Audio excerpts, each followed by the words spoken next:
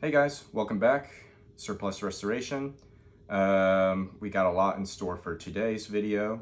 Just a recap, I have set up my YouTube account finally, where we do restorations, obviously.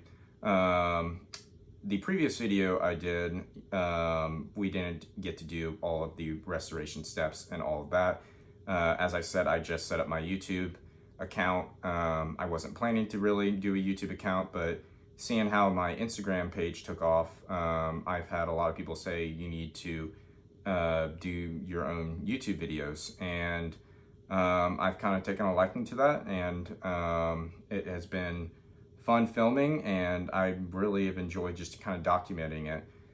From the previous video, obviously, we did not get anywhere close to showing you all the full steps, and that's what we're just kind of gonna probably start doing here going forward with most of the guns that we end up doing, just depending on how long it takes and all that. But for this video and the guns that I have coming forward, we will be doing that.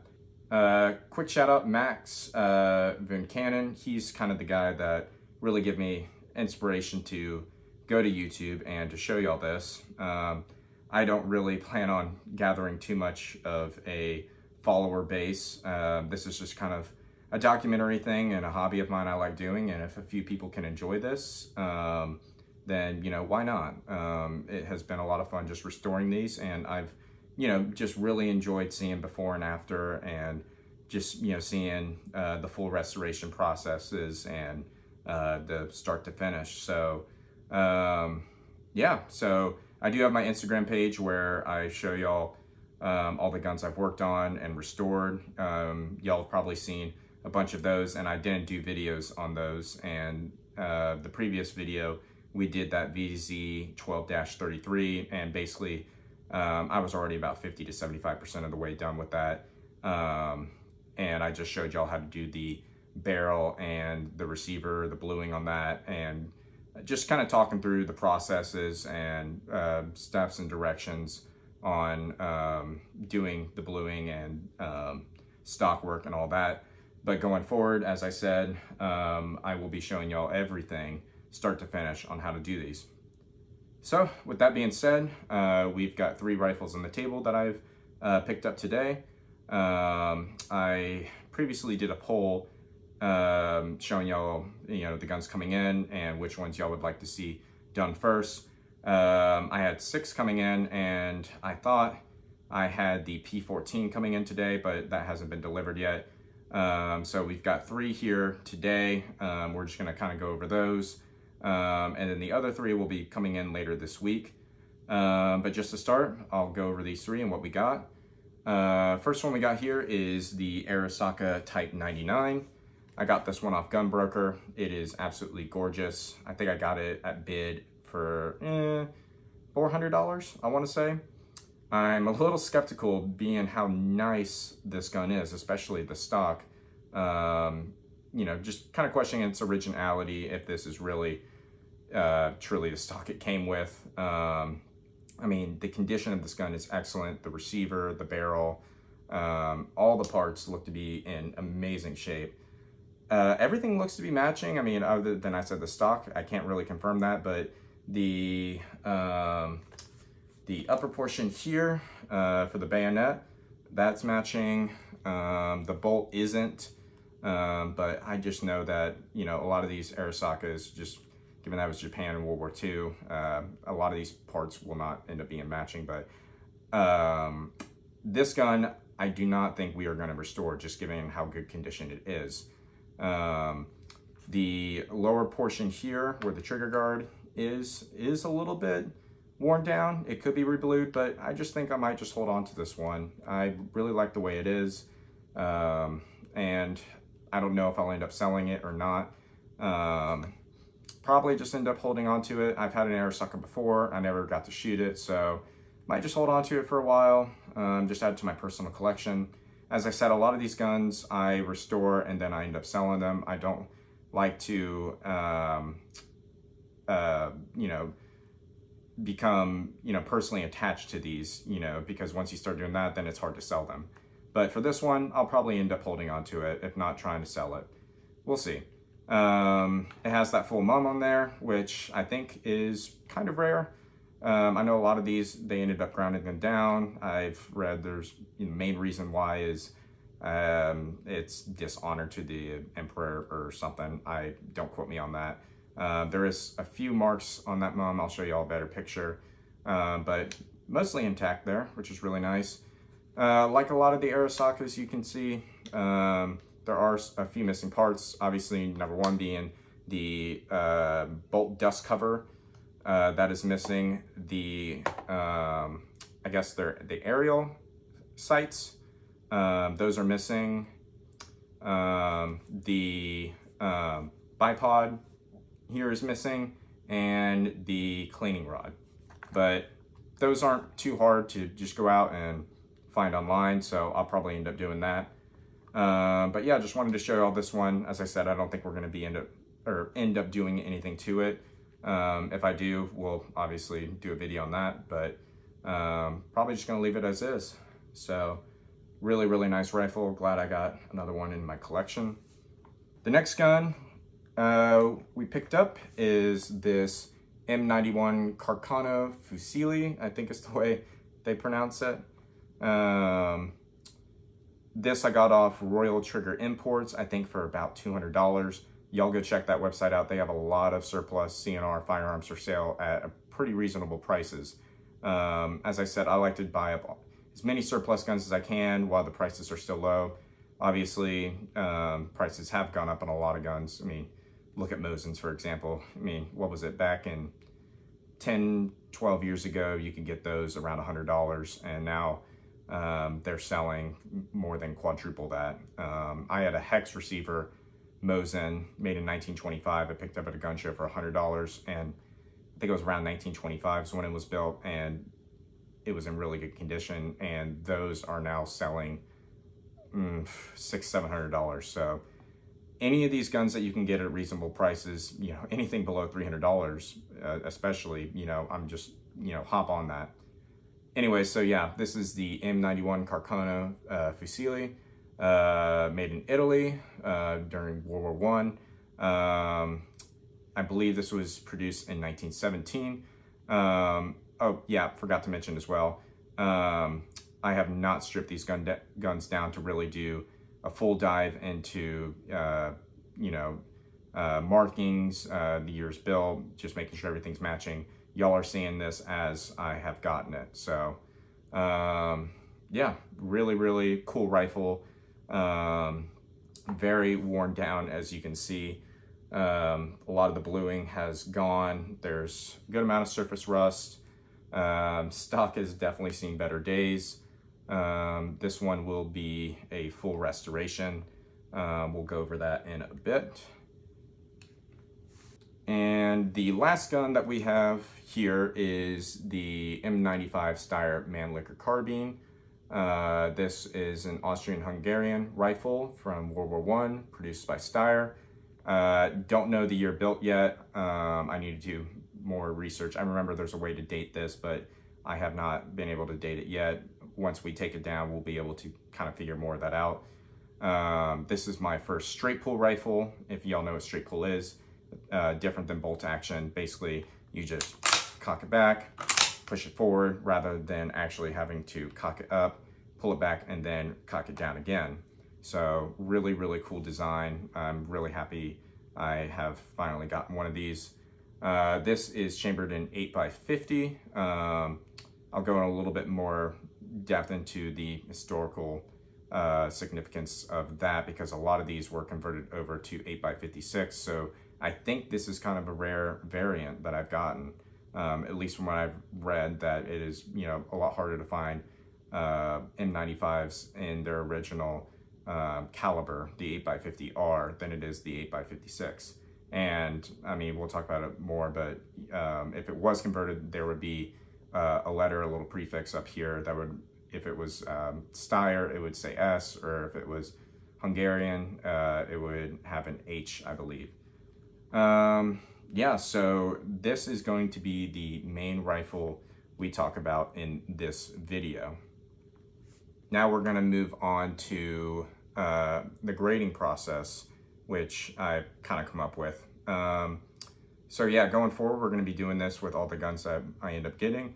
Basically just kind of giving a grade to the overall rifle, the condition of the parts, and just looking at overall what we're going to be planning to do. But for now, we'll just kind of go over the grade. So we kind of have this broken up into sections. You can see on the left side of the screen. First we have is the barrel.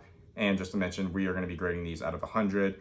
And it's just kind of a rough estimate of all the guns I've had before and seen, just kind of the grade of, you know, how it is relative, you know, 100 being the best I've seen, 0 being the worst.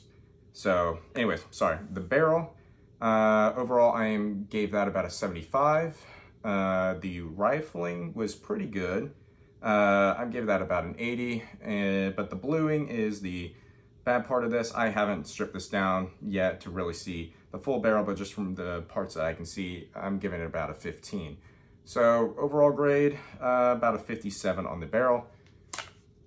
The receiver, no pitting, surprisingly, from the parts I can see up top. It looks to be in pretty good condition. I gave the outside about a 75. The bore is in good condition, gave that about an 85. The inside of the receiver, there is a little bit of surface rust, nothing too crazy, a little bit lower to 70. And then as you can see from the overall finish and the remaining bluing on there, not that good. Gave that about a 15 for an overall grade of about a 61. The bolt, let me take it out. The bolt head, not too bad.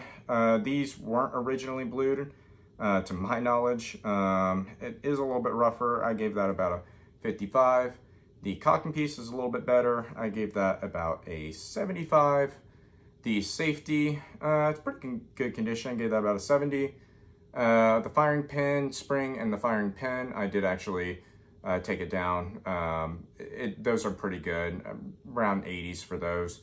Bolt body itself, not so good. It's got some surface rust. Nothing too bad. The actual bolt itself is good though, but overall grade about a 60.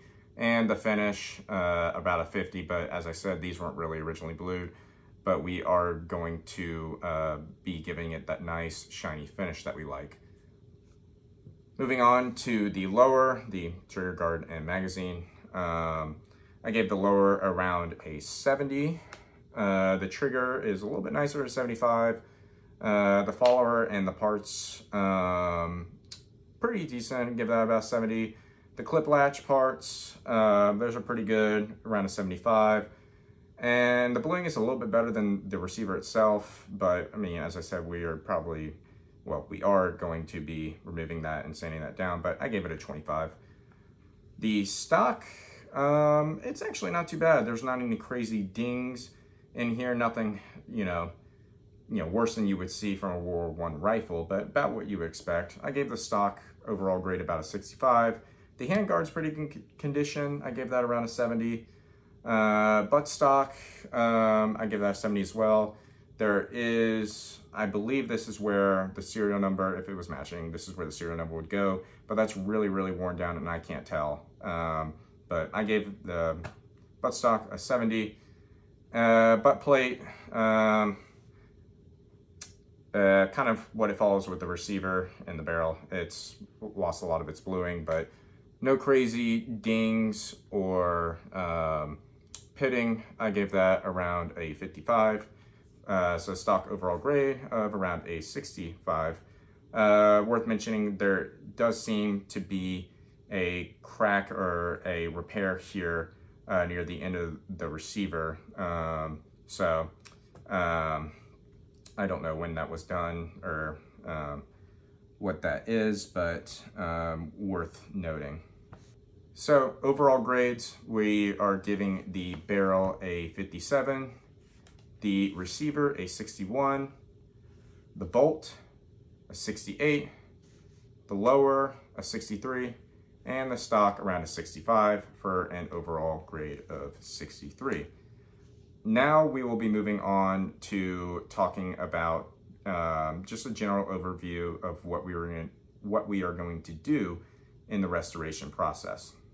Okay, so you can see from the left side of the screen, this is a general overview of the restoration plans. So this is an overview of what we are going to be doing to the restoration of this M95 Steyr. Kind of broke it down. We'll start with what we're going to do with the barrel. So yes, we will be sanding this down. And as I have previously mentioned, a lot of people do not support or say that you should be sanding the metal parts of a gun because it can remove some of these stampings and markings. And while yes, I agree mostly with that, I have found that this is the best process to actually removing all of the excess bluing and rust, along with the blue and rust remover. There are other processes doing this as well, but I found to be more expensive, and I've just had good luck just doing the sanding in general, so I am sticking to that. I haven't had it to where I have removed any major markings or I have gotten rid of those. If there is a gun that I get and the markings are pretty worn down and I believe that the sanding would make it worse, yes, I will probably find another way of getting the bluing and the old bluing and the rust off. But for now, we will be sanding these down, and it won't be too hard since this gun doesn't have much of its original bluing. So yeah, going back to the barrel, we will be sanding it down. We will be bluing it. We'll be doing cold blue. And as I mentioned, I will be switching to rust bluing in the future. But the guns that I have now, we're going to be cold bluing those. And as I said, I have found that, cold bluing has worked pretty well for me on all of my guns. There are questions of longevity and how well it stays on there. And yes, I know that it will wear over time, but most of these guns, I am not planning to go crazy on shooting and transporting. They're more just relic pieces and guns I intend to sell. And, the overall purpose of my channel is to show you the average shooter, the average gun owner, how you can restore firearms without blowing your wallet. There's hundreds of YouTube videos out there of guys who have all this crazy machinery and equipment and techniques to really fully restoring a gun. And while yes, I would love to do that and eventually have something like that, for now, I wanted to show you how the average person can buy all the supplies and stuff to do this. I've had very good luck, and it's been a lot of fun doing. So yeah, for longevity reasons, cold bluing is not the best option, but for now it has worked great for me, and I've been very happy with the results. So going back, I'm sorry I get sidetracked here. The barrel, we will be doing about 8 to 12 applications, and we'll go over the full process of that later. Receiver, same thing, we'll be sanding that down, doing bluing as well. Same thing, about 8 to 12 coats. The bolt, on the other hand, we're not going to be bluing at all. We'll be sanding it down and polishing that up, since it was, and at least to my knowledge, not originally blued. Lower and the trigger guard and magazine, same thing as the barrel and the receiver, sanding and bluing, but probably less applications of the bluing. The stock, we will be refinishing. We will be using wood stripper, 2 to 3 applications of that, we will see. We'll be sanding that as well, doing a pre-stain. The stain color, we're probably going to be doing a mix of the min wax, probably walnut, and the gun stock finish, to see how much we can get it towards the original condition of the stock. For the stock, we will be doing wood stripper, probably 2 to 3 applications of that. We will be sanding that down and doing a pre-stain. The stain color, I'll be using probably walnut and, a mix of walnut and gun stock, the min wax brand. We'll see. I want to get as close as I can to the original stain that this gun had, so I'll probably do a little more research on that and testing. I have a bunch of different stains, so I can play around with those till I find, which stain most accurately looks like the original stain that these guns came with, or these stocks had on them. And we'll probably do 1 to 2 coats of those, just seeing, you know, we'll see after 2, maybe do 1, we'll see. As I said, this is all trial and error. If after 1 it looks good, we'll keep it. If we need to do more, we will. And then we'll do a protective finish on there just to finish it up. So that is the restoration plans, just a summary of that. Hey guys, sorry I had to make an edit to this part of the video. At this part, I was going to show you the full restoration steps that we would be doing for this rifle and that I do for almost all the rifles that I've done. But since this is the first time I've really put a table like this and written everything down, there were some things that I had to change up and mix around. So you will be seeing the new table here in a second, but just quick overview. I've put together kind of a table / list of all the different steps and processes that go into the full restoration, just kind of from start to finish, and we'll be doing it for the Steyr M95. I actually am in the middle of having it completely stripped down already, so there was really no point in bringing that out. So I have the VZ12-33, which we did in the previous video, just out here, but I'll pretty much be having that table up on the screen for the remainder of this. So as you can see, we have it kind of listed out in subsections, starting with A, which is obviously disassembly. Obviously, first thing you do is you fully disassemble the rifle and the parts, check for anything that might be broken, and then what I like to do is just organize all the parts based on the restoration process. So, you know, putting the screws together in one piece and then kind of smaller to bigger pieces in another pile, and, you know, setting aside the stock and whatnot, and making sure that you have either plastic bags or some kind of containers to keep the smaller parts in. You don't want to lose anything. I've done that before. I'm sure some of y'all have well. So just making sure everything's nice and organized. Next step I kind of go to is the cleaning and degreasing. You would do this if you weren't restoring too. That's usually one of the first things you would do is, you know, cleaning and getting off any of the surface dirt, grime, gunpowder that might be on there. I use bore cleaner with a bristle brush. That seems to really work good. And then once that's done, I kind of wipe it clean with some goof off. You don't have to do it, but I like to. It gives it that nice dry finish.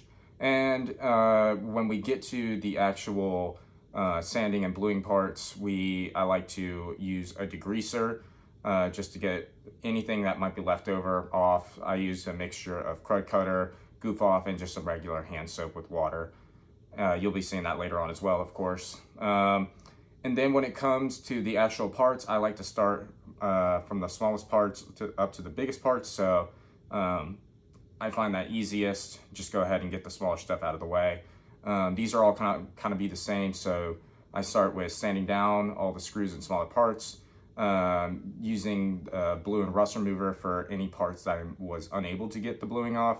And I've probably mentioned in this video the sanding for the millionth time that a lot of people are against it. They advise against it, especially when it comes to the markings on the gun, like the receiver or any manufacturer marks, stuff like that. And I agree for the most part. But if, I mean, in the past, I have not had any trouble with that or had it wear down on me at all. It's all come out fairly well, and it allows me to get almost all of the excess or previous bluing that was on there and rust off.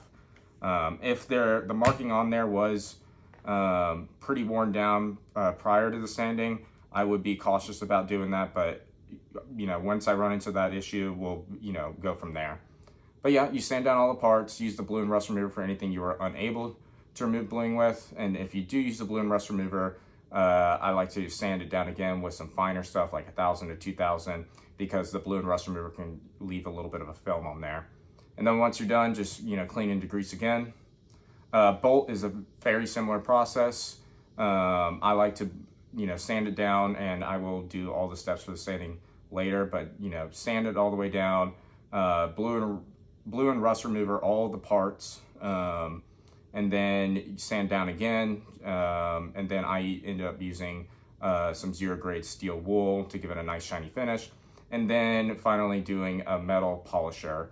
And since we will not be bluing this bolt for the Steyr M95, I like to use that metal polisher to just give that nice final shiny finish like we did here with the VZ12-33. I don't know how well you can see it. I'll probably end up throwing some pictures on here, but it came out really nice and shiny. Yeah, you know, I'll throw a before and after on here so y'all can see.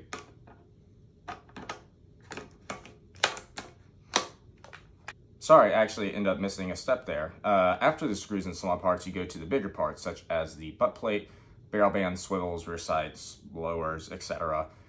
Do the same exact thing you did with the smaller parts. You can actually steel wool some of the bigger parts if you want to. I don't find it completely necessary, but sometimes you can notice a little bit of a difference. But yeah, kind of same thing we do with the screws and the smaller parts. And then we go on next to the barrel and the receiver. Pretty similar to the bigger parts and the screws. You sand down all the way, blue and rust remover, sand down again with some finer stuff, 1000, 2000 grit, and then finish it off with some 0 grade steel wool. And this is optional. For this gun, I didn't do it, but I've done it in the past where I will tape up the barrel. That way I can just blue the receiver. But if you sand down both the receiver and the barrel and you just blue the barrel or the receiver and not the barrel altogether, you can have a little bit of bluing seep in there and you will need to sand down again. I found, at least, I mean, you know, people say don't do it, but I like to blue everything at once like you saw in the previous video and it comes out fine. They just say you don't want to leave it on there for more than a minute. I found that is not much of an issue. I really don't know where that comes from. I'm not a chemist, like I've said before. But it's always seemed to work out fine, as you can see with this VZ and almost all of my other guns. The only gun that I did tape down for, I believe, was the Carcano Cavalry Carbine, and I had to go and resand the barrel again before bluing that. And then you have to worry about excess bluing get back on the receiver that you just finished. So it's easier for me just to do it all in one piece. Once you're done with that, yeah, obviously the bluing, kind of like before with the sanding, you start with the smaller parts. So I start with the screws and anything small like that. Degrease and clean again, just to make sure it's all cleaned. And then you kind of put them all together, you heat them all up. I use a hairdryer. There are other ways you can heat them up. I haven't really done much research, but hairdryer seems to work easiest for me. If there's a lot of screws, sometimes I'll do them in sections. You know, I like trying to do everything at once, but since it's such a tedious process, I try and do it all together. Just the only issue with the screws is things getting blown around with the hairdryer. But, you know, I'll find a remedy to that. So once you heat them up, you apply an even coat of super blue. Now, I've talked in my previous video that I like to do super blue applications first. And what I found with super blue, at least, is that it seems to get an even coat throughout all the parts quicker. Well, not quicker, but more evenly than starting out with perma blue. So it's like a good initial coat, and it depends. With the smaller parts, I don't do as many applications. I do about 2 to 4, but once I notice that the super blue isn't doing it anymore, isn't darkening the parts anymore, that's when I switch to perma blue. And I found, at least, that the perma blue seems to give it that nice darker coat that we like. I don't know why that is. I don't know if I should just be doing perma blue alone. When I've done perma blue alone, sometimes it doesn't get everything evenly. The super blue seems to do that first, and then the perma blue gives it that nice dark color.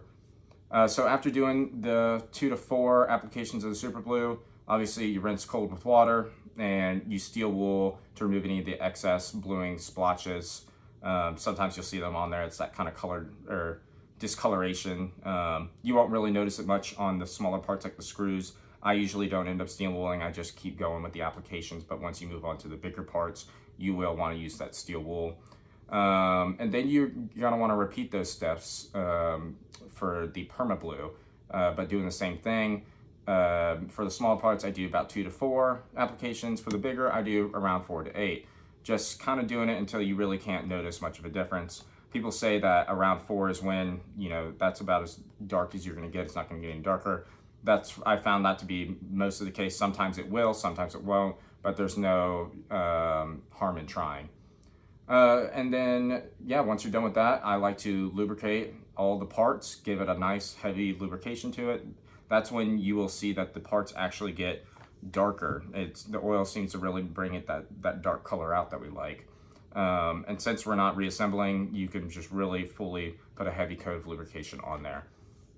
Next is the stock. I haven't done a video yet on doing the stock alone, but we will be doing this with the Steyr. It varies from gun to gun the way you want to do this, but this is just a general way that I've done this with the guns I've restored so far. First, since you haven't really cleaned the stock yet, I like to just degrease and wipe any of the excess dirt and debris away from the surface, maybe just using some steel wool, and just a little bit of crud cutter, just wiping that away. And then you move on to the wood stripper, which is going to do most of the work of getting the previous stain out. Apply it evenly throughout the entire stock, and you let it sit there for about 2 to 3 hours, or longer depending on the condition of the stock. Once you're done with that, you want to scrape away all the excess, and you want to wear gloves for this. The wood stripper that I use, at least, if you get that on your skin, it's going to burn you. You got to be really careful with that, and you want to make sure you scrape it all off and wipe it all off. And you can get all of that excess stuff away in the next step, where you degrease and you use steel wool under some hot water to really make sure you get all of that wood stripper out. And once you're done with that, you want to let that dry. You can let it sit overnight if you want. Most of the time, just depending on how I am with the time rush, I'll just end up using a hair dryer, which seems to work fine. And then after that, we move on to the sanding portion. I like to start with 120 grit and then moving to 220, 400, and then 800 for a nice smooth finish. You can go higher if you want, but I found that 800 gets it nice and smooth. This VZ 12-33 is very smooth. It came out really, really well. And then you can repeat those steps 32 through 36 again if needed. Well, you don't need to sand down again, but the wood stripper I found sometimes doesn't get it on the first try. It seems to work best if you, after doing the wood stripper and degreasing, it seems to open up, I guess they're called the pores in the gun itself or the stock. And once you do the wood stripper again, it can seep down in there deeper and really allow it to penetrate and get that excess previous stain out of there. So I usually do 2 wood strippers, just depending on how the first one comes out. If the first one does it, that's fine. But yeah, step 36, if you notice that the wood stripper really didn't do much, do it again and then move on to sanding. I should probably interchange those steps there. But yeah, once the sanding is done, you want to make sure that all the excess dust and stuff is wiped off. Make it as clean as you can, dry as possible, and that's when you're going to apply the pre-stain, which prevents streaks and blotches and allows it to the stain to pretty much get in there nice and evenly. And then you want to apply your desired finish. I am going to probably be using a mixture of walnut and gun stock finish. I think it's Minwax, I believe, that'll be doing. I want to best replicate the finish that the stock originally had when it was produced. Sometimes I haven't done that with my previous stocks on the guns, but if I find that there have been versions of the gun that had a certain color that I liked, I'll go after that color, even if it wasn't the original color that the stock came out with that particular gun. And then, well, it depends, but usually 1 coat seems to do it. If not, I'll recoat it and let that dry. You want to allow about an hour between coats. And then you want to let that sit for about 24 hours before you apply your protective finish. I use a polyacrylic clear finish. And once you're done with that, you let that dry and your stock's pretty much done. Moving on, we have the bore and barrel polish. I have not talked about this in that previous video or before on my Instagram page, and I promised I would, so we're just going to go ahead and go over this. Basically, this is the best way of restoring and cleaning the barrel as best as you can with these older firearms. So starting out, I like to use a bristle bore brush and a cleaning rod to remove the heavier gunpowder residue that's in the barrel. Just go ahead and get so much of the excess off as you can. And then you get your cleaning rod and attach a clean patch to that and use gun bore cleaner. You want to run it through a few amount of times. I find that the first time you go through, you're going to have a lot of excess gunpowder on there. So you want to keep replacing patches and redoing the gun bore until you notice that the patch that you're using isn't coming out super dirty. Until it just comes out, it'll keep coming out dirty most of the time, but just until you start to notice a real difference that it's not really pulling any of the excess gunpowder out of there. And then once you're done with that, you want to just make sure the barrel and bore are nice and dry. Just run a nice dry patch through there a few times. And then this is where we go to the actual polishing. If you're a big user of YouTube, you probably know the user Iraq Veteran 8888. He does a lot of historical firearms and stuff of that nature. And in his earlier videos, he would do restoration type stuff. And he did a video on a Mosin Nagant where he polished the barrel and the bore with this stuff right here called JB Bore Bright. I'll throw up a better picture on there. This really helps to polish up any of the old type surplus gun barrels and the bore. I've used it on all my guns and it has worked great. Basically what you do is, for the bore, is you attach a bore mop that fits relatively snug in the bore to your cleaning rod. And then what I do is I attach that cleaning rod to a drill. And basically what we do is if I can do this with this VC here. Sorry, I couldn't find my bore mop and cleaning rod kit, but this is just going to be a representation. Obviously, you would use a bigger bore mop because this one, does not fit snug into the bore. But basically, you would use your JB Bore Bright, apply it evenly onto your bore mop. You go into the bore, and you would do kind of a back and forth motion. Well, you would have this attached to the drill, and you put the drill on a kind of a relatively low setting, and just going back and forth. I like to do about 40 to 60 full strokes in there, just making sure that you're doing it all evenly inside there, getting as much as you can. It does get really messy, so it's obviously nice to have the gun fully disassembled. And then once you're done with that, you want to clean all that excess Bore Bright polish away. So I just end up, using a cleaning patch and maybe even attaching a cleaning patch to a bristle brush and getting in there with some gun board cleaner, trying to get all the excess out. It's okay if you don't get it all out all at once because you're going to be doing the barrel next. In the barrel, you would do the same thing. This is kind of a good representation of the bore mop you would use. This fits pretty relatively snug in there. And you would do a similar thing, just going in and out of the barrel, about 40 to 60 strokes. And this really polishes up that the rifling and the bore really, really well. I found this stuff to work absolutely great. It makes a huge difference. We'll obviously do it before and after of this, and I will be showing you all the process once we get to it. And then once you're done with the Bore Bright polish, you want to repeat the steps 44 to 47 like you were gonna clean it again if it was like still dirty. Same thing, use a bristle brush, get in there, remove any of the excess Bore Bright, and then get in there with some patches with some gun bore cleaner, run it in there. This stuff's purple and it usually turns black because you're polishing it up. You just want to keep going in there until it's not coming out black. It'll take, it'll probably be 10 to 12 strokes in there, or different patches, until it really starts coming out somewhat clean.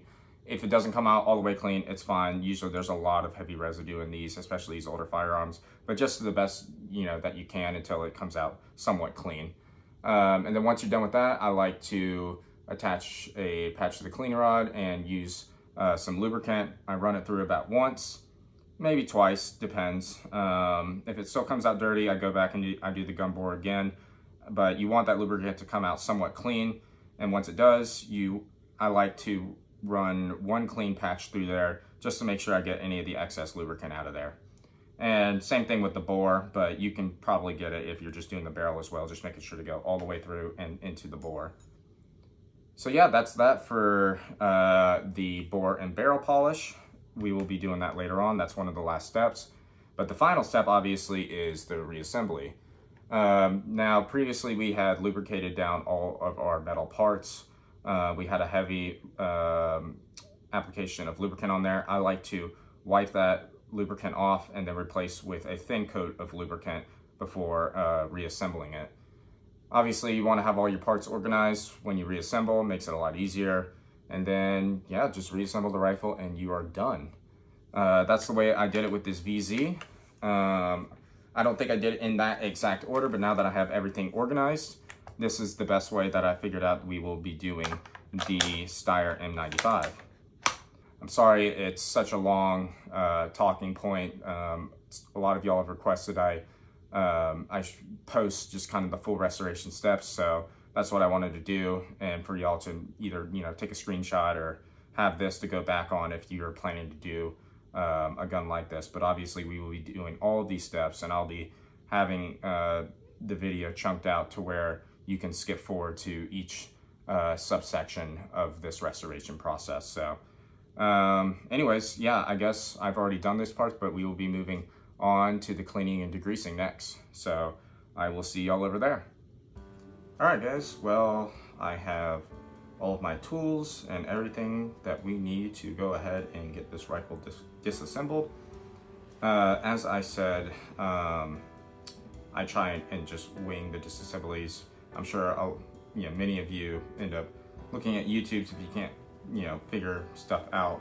I probably will end up doing that, especially when it comes to the bolt. I've looked up a video on how to do it, but I've totally forgotten. So there's probably gonna be some parts that I clip out or fast forward. So you'll probably see me struggling a bit during some of this, but we will go ahead and try our best to get this disassembled. Hopefully it doesn't take too long. And as I said, any of the markings I find on here that might help indicate production dates and stuff like that, we can go over that. So yeah, let's see where to start. Usually I like to start with barrel bands and stuff of that nature. These screws look pretty good, so I'll probably be fast forwarding a bunch of this, so just enjoy, I guess, and enjoy watching me struggle with some of this.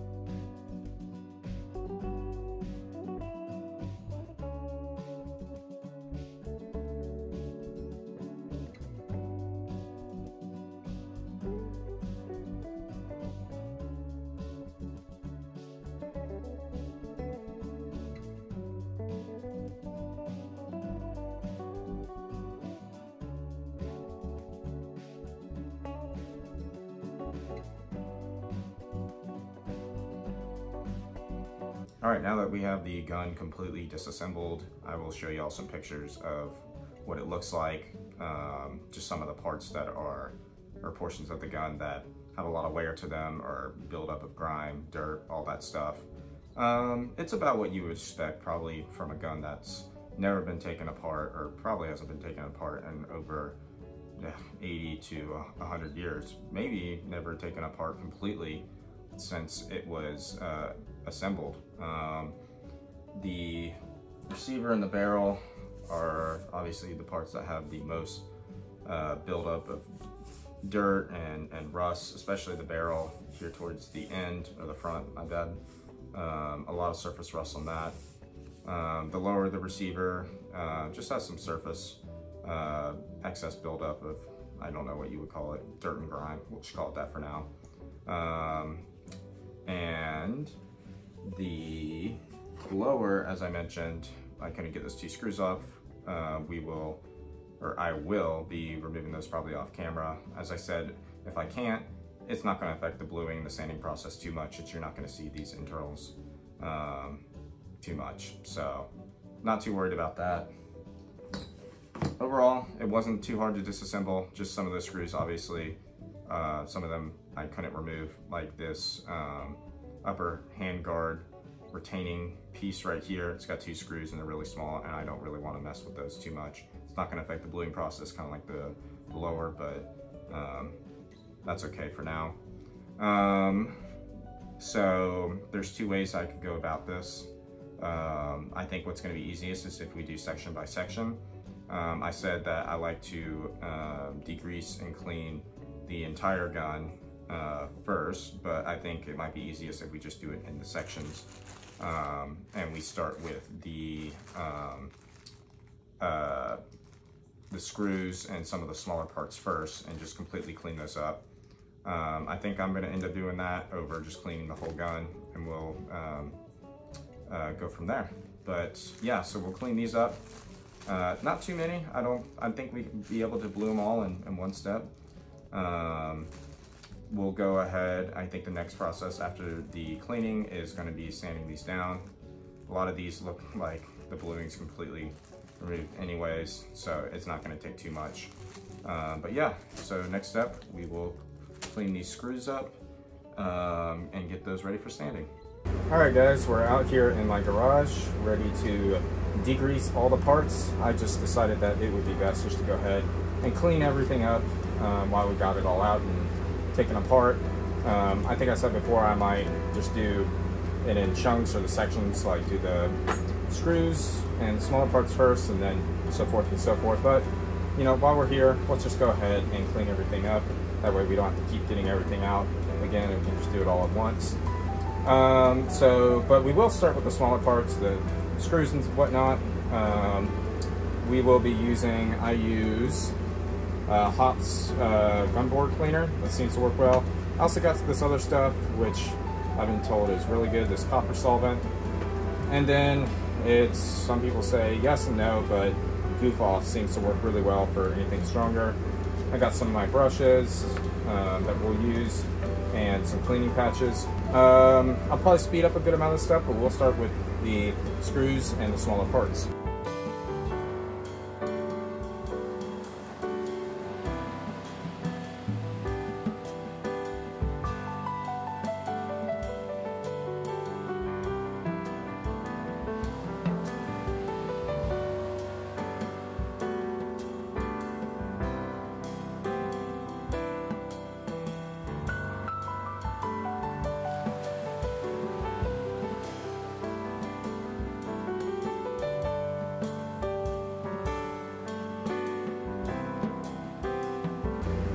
Alright, that is all of the screws and smaller parts degreased, or, well, cleaned, and we'll do the degreasing in this in a little bit, but we're going to finish up cleaning the rest of the gun first.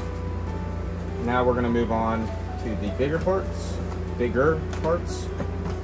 the butt plate, the trigger, other trigger parts, barrel bands and swivels, and I guess that's part of the bayonet lug and handguard retainer.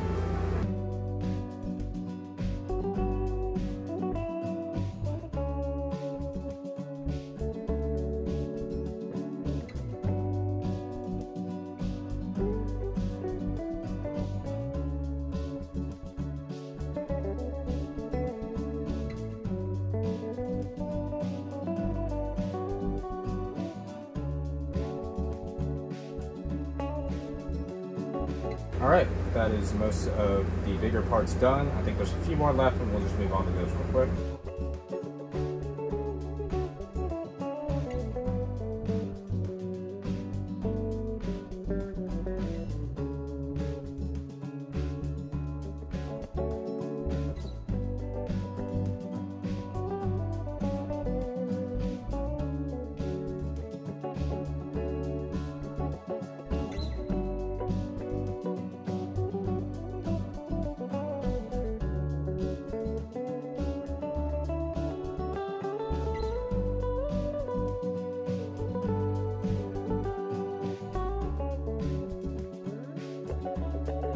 Alright, that is the magazine housing and trigger guard cleaned up. Moving on to the barrel and the receiver. We will start with the receiver.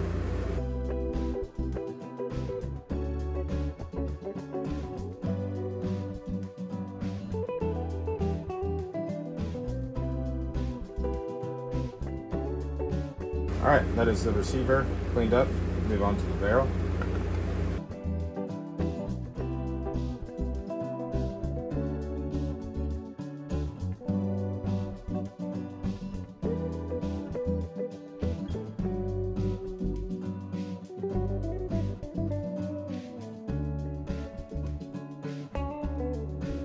All right, barrel and receiver clean. That is all the parts completely done. As I said, we will be moving on to the smaller parts like the screws and whatnot, degreasing those and getting those ready for sanding. So I will meet y'all over at the sink where we will be cleaning those screws up and getting those ready for sanding. As I said, you can just leave all the parts as is after you cleaned them. We're not going to degrease these yet because we're not sanding them quite yet. So we will set those aside and move on to the screws. All right, we are back at the main table where we are ready to sand down the screws that we just cleaned and degreased. Here I'm going to show you the processes that I like to do for sanding. Once again, as we discussed earlier, a lot of people are against sanding down to get rid of bluing and excess rust. But for me, I found it to be the most efficient way of getting rid of all the bluing, with the blue and rust remover also as well. And once again, stating that, you know, there's worries about removing markings and stuff like that. I agree, but when it comes to the smaller parts like the screws and just doing the whole barrel, there's not too much of a worry about that. When it does come to stuff like the markings, I am a little bit more careful. However, with my guns that I've done in the past and restored, doing the sanding hasn't gotten rid of those markings or worn them down to a significant degree. If the markings were already pretty heavily worn down and there wasn't much left, I would be wary on doing this process.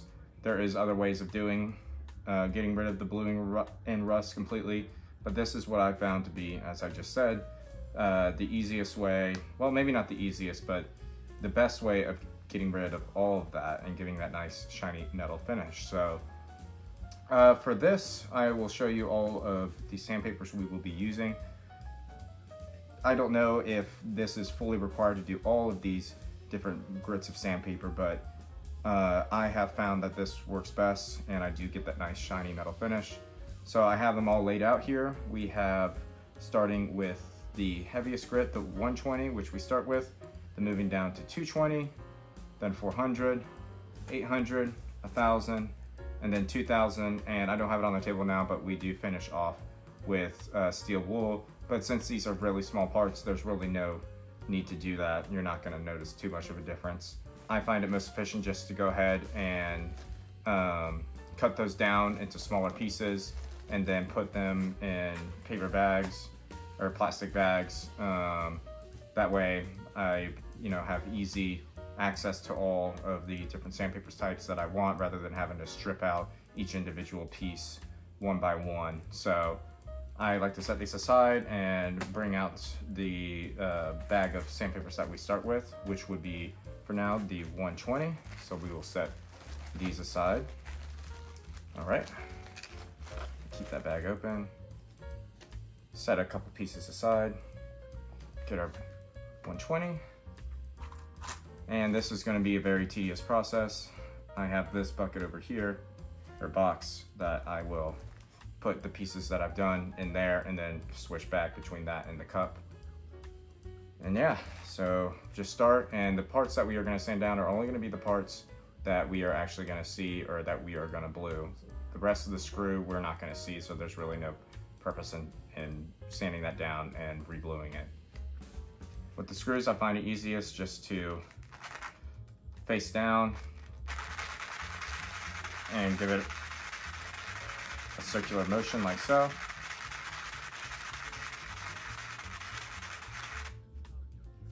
And it's obviously going to be rough because we're starting with the roughest grade of paper. Set that aside. And then just keep doing this with all the pieces.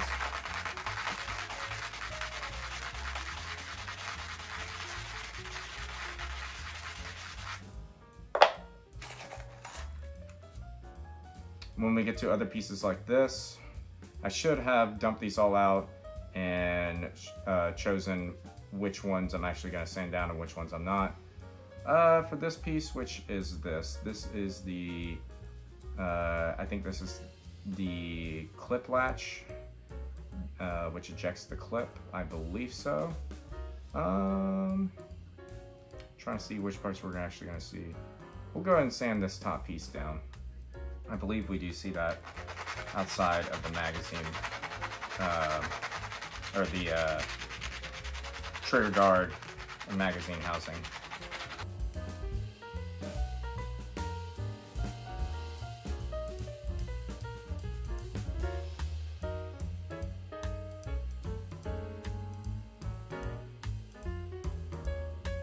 That is the 120 done.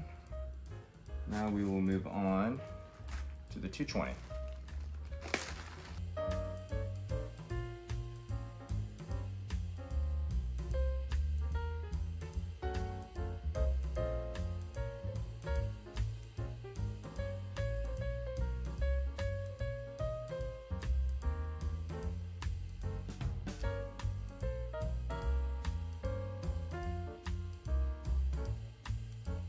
All right, that is the 220 done. Put our excess sandpaper pieces aside. And we will move on to the 400.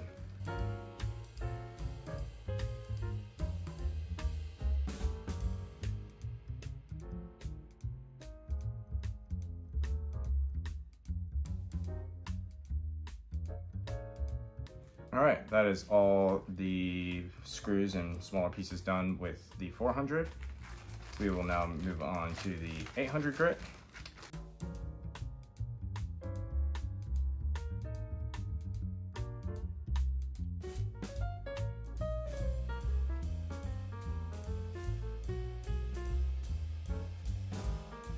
All right, that's everything done with the 800.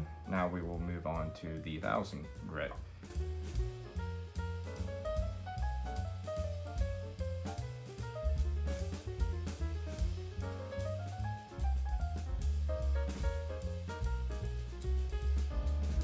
All right, that's everything done with the 1000 grit. Moving on to our last sanding, which is with the 2000.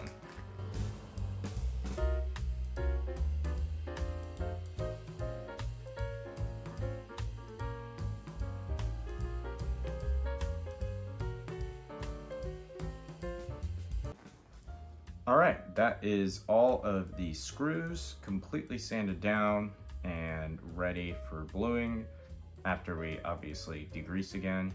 But fairly happy with the way those turned out. They all look good, nice shiny metal finish. I'll give you some close-ups here, I'm sure, of how those turned out. But nevertheless, it's kind of hard to screw up screws, mess up the screws. You really don't see the imperfections as much as, say, the barrel or the receiver. So there's really not as much precaution needed when doing these smaller parts, especially some of them that you won't see as much, but still good to go ahead and sand everything down to the same bluing process that you would do for all the other parts. For now, that's where we sit with the screws and the smaller parts sanded down and those ready for bluing, and then everything else needs to be sanded. I don't know, as I said, if we're gonna do that next or we're gonna move straight to bluing with these. Stay tuned. All right, guys, we're back at the table. We got the bigger parts with us. We just finished up the screws and the smaller parts, sanding those down. I went ahead and degreased all of those and set those aside. I've already shown y'all how to degrease and all that, and I knew that as part of the steps that we had in that big restoration step table. But since I've already shown you how to do that, I'm gonna go ahead and skip those parts. So I already went ahead and I degreased these.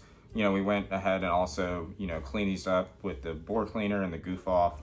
And I ended up obviously just degreasing these, so these are ready to be sanded down. Earlier, when we were disassembling the gun, I told y'all that I had trouble taking some of these screws out. I finally got them out. I had a vise that really helped. So the magazine lower, or the magazine housing / lower / trigger guard, there's a million things you can call this. I got all the screws out of here. Same with this. I guess this is the magazine latch. I might put the correct name for it on the screen here, but I got all the screws out for that as well. Degreased and cleaned that. And I guess I forgot to disassemble this part. This is the I guess the bayonet lug that attaches to this handguard retainer piece. Is that what this is? I don't know. I will probably put a correction on the screen as well if I got that wrong. But yeah, we got a good amount of parts here that we need to sand down. And as I said, we start with the 120 grit, which we have here. I will definitely be fast forwarding this. This is a lot of parts.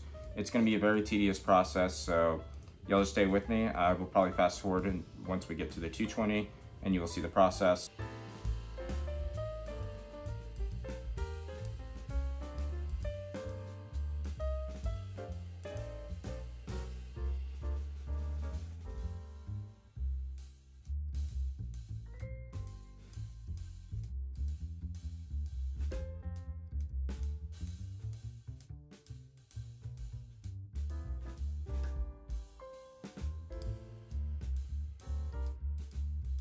All right, that is all the parts done with the 120 grit. Usually the 120 is the hardest sandpaper just because it is the lowest grit we're using, and it is a lot harder to actually go in there and remove the excess bluing just because of the resistance. But I like to do the 120 the most thorough because that's what removes the most of the excess bluing. So it does take longer. It takes a lot of pressure sometimes. So that is the hardest part of the sanding, is just doing the 120, getting as much as you can off. And it's obviously not going to look perfect. You're going to see some scratches on there, but that's why we go down to the lower grits and then we finish off with some really fine sandpaper. That way it's nice and shiny the way we want it before bluing. Anyways, that's that for the 120. We will move on to the 220 and probably fast forward from here.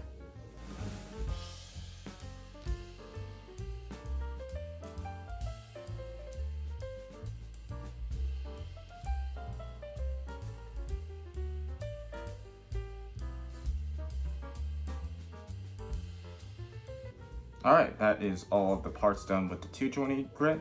I should have mentioned before that the reason I do these sandpaper by sandpaper, like we start with the 120 then the 220 instead of doing piece by piece, is it just makes it easier to organize your sandpapers so you're not having to go in and out of the bag. Just do them all together with the one sandpaper at a time rather than doing piece by piece. I found that is easiest. Also, yeah, sorry that sometimes I use my leg as leverage to sand down, so if you weren't able to see some of that sanding parts, I apologize. Sometimes it's easier than having to bend over on my couch here and sand down, so using my leg as leverage sometimes makes it easier on some of the parts. All right, we will go ahead and move on to the 400 grit. The 220 is kind of the last of the really heavy grit paper that helps get rid of the excess bluing, and everything up from here, the 400 to the 2000, really helps bring out that shine and gets rid of any of the scratches or imperfections that you might see from the 120 and the 220. So everything kind of gets easier from here. You will find that you will be using more of the sandpapers as you go. Like once we get to the 2000, we'll be running through a lot of that. And as you can see, we've already used a good amount of the 220 and the 120. So we'll probably be just using even more with the sandpapers as we go up. All right, let's move on to the 400 grit.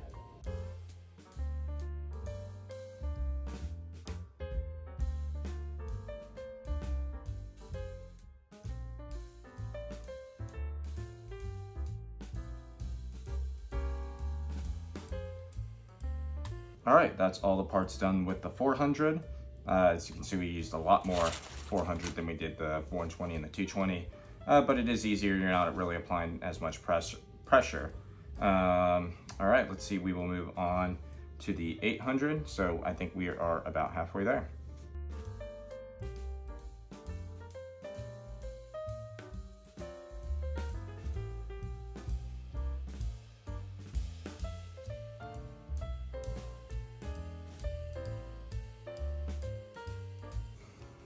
All right, that is the 800 grit done with all the bigger, smaller parts. Yeah, 800 is when you actually start to notice the metal start to really shine up, but once we get to the 1000 and the 2000, that's when it really starts to shine. So yeah, just the 1000 and 2000 left, we'll go on and move to the 1000 grit.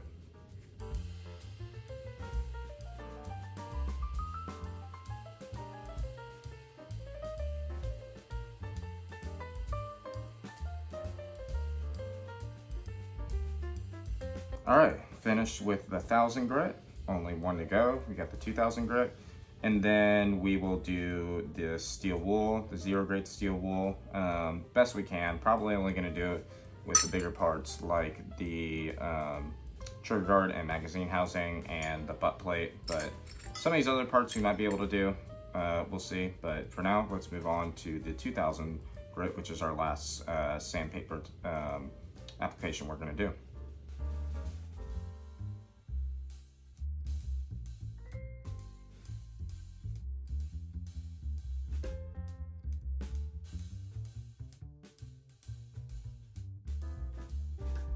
All right, that is all of the parts sanded down. We just finished with the 2000 grit, so that will do it. I actually don't have the steel wool with me right now. I'll probably end up doing that off camera, but once we get to the barrel, the receiver, and the bolt, I'll show you all that steel wool process. It's pretty simple, it's nothing crazy. Y'all have done it before. But yeah, you can see how much sandpaper we use. It's a lot. It is a very tedious process, but it is well worth it in the end. All these parts came out very, very shiny, almost a mirror-like finish. A lot better than I thought it would. Just really, really happy with the way that came out. And I can tell that none of the markings were worn down in the process. The sight ladder, for example, I'll probably end up throwing a picture. None of those have been sanded down to where you can't see any of the numbers.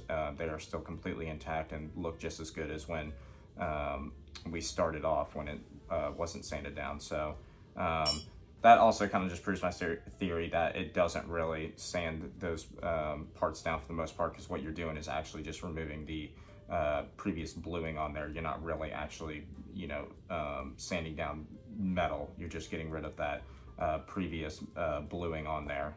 So anyways, yeah, I'll go ahead and get these steel wool down, and I guess the next part that we are going to move on to will be the bolt. And once we go from there, we'll go onto the barrel and the receiver. But for the bolt, as I said, we are not going to be bluing that. We're just going to leave it in that nice shiny metal finish, and we'll use a metal polisher to finish it off. All right, see y'all then. All right, guys, well, actually, I was able to find my steel wool.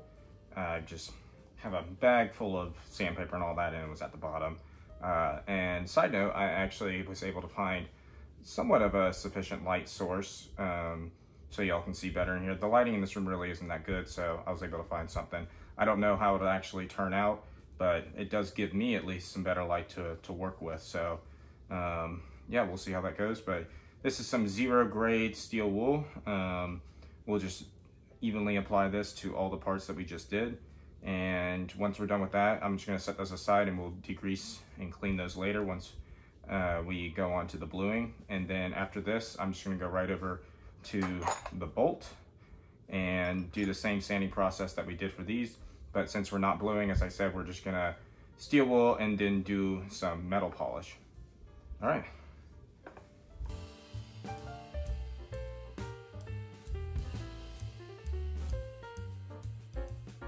All right, that is all the bigger pieces steel wool down and obviously sanded. We'll set these aside. The next step for these would be the cleaning and degreasing process before the bluing. But yeah, these came out really, really nice. These will blue up really, really well, especially the butt plate. That was a lot rougher. There's still obviously some scratches and dings in there, but it will turn out really, really well. Along with all the other pieces, the barrel bands came out nice. As I said, there really wasn't much of a previous bluing still on there, but you'll know that it's nice and sanded down and shined up just from that nice mirror-like finish you get from doing all that. All right, we're gonna set these aside and we will move on to the bolt. All right, we got our bolt out here. I am planning to just do the parts that you're obviously gonna see. So things like the actual firing pin itself, we're not gonna see that. I do have a way that we can polish this up though. I can do that probably later, but since we're not gonna be seeing it, there's really no point to sanding it down. Also, obviously the firing pin spring itself, and then this little firing pin latch that goes into this bolt head tube. We don't see that piece, so we're not going to be doing that either. I mean, you can do them if you like, but you know, for me, there's really no point if you're not going to see it. You can, you know, obviously polish it up and lubricate it so it runs smoother. But since we're not going to see it, and it really doesn't matter if it is polished down or not, if it's not an integral part to the operation of the way the bolt turns and whatnot, there's really no need to do that. For this bolt head itself, sorry about that, guys. Going back, so yeah, the bolt head here, we put it in. The max that we're going to see comes out to about right there, and I can actually see the point of where this the bolt head and the bolt head tube are sitting inside of the bolt body. I don't know how well you can see that, but you can see kind of that line there from where this actually stays out and has seen, you know, daylight, I guess. So we're only going to sand down to about right there. Same goes for this ejector. I believe it goes in like that. It comes out to about right there, I think. So we're only going to sand down to about right here, and just the pieces we're going to see. I don't worry about doing the inside here. I mean, any of this excess stuff we're going to remove with the blue and rust remover. I actually don't think we're going to actually be needing that going back to the smaller or the bigger parts. We might end up doing it just for the insides. For example, this barrel band. The inside here, we might use some blue and rust remover just so we can end up bluing that and get rid of anything else in there. But I don't really plan on doing anything on the surface itself.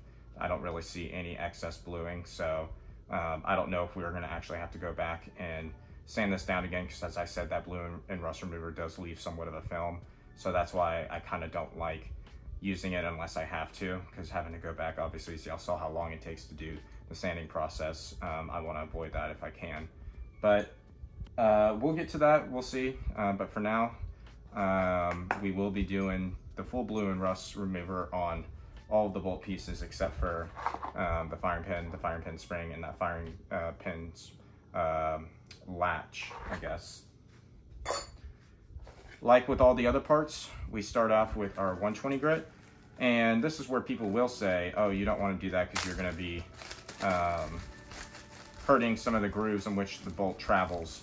Yes, but I am going to be avoiding those for the most part. And once you do get this nice and sanded down and nice and polished, it will run better. I mean, you don't want to mess with the sear, obviously. You don't want to sand that down because that's actually integral to the trigger and the way that the gun actually fires. But for everything else, it's fine to do it. I've had success on all of my other guns. The Mausers, the Carcanos, the Enfields. It hasn't actually affected the way the bolt actually operates or fires, so I don't really have any worries about doing this. And if for some reason it does mess up, these aren't too expensive to replace, and I'm sure I could find one that's in better condition than this, but since this came with the gun itself, we're gonna do it. Set that aside. All right, as I said, there's really no particular way in doing this. We'll just start from the smaller pieces up. So I like to save the bolt body for last just to see how we get along, but let's get started.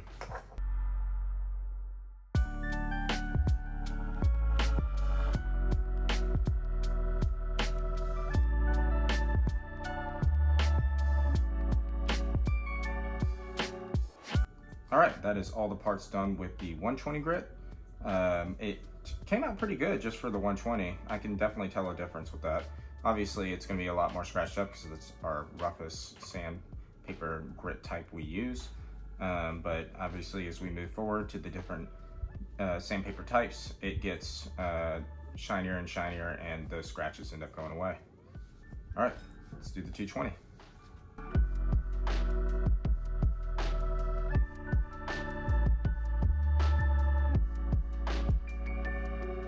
All right, that is the 220 done. Next, we will be moving on to the 400. This is when we should start noticing somewhat of a shinier finish. The 120 and the 220 are definitely the roughest, and the 400 and up is when I actually start to notice somewhat of a difference. Alrighty, let's get to it.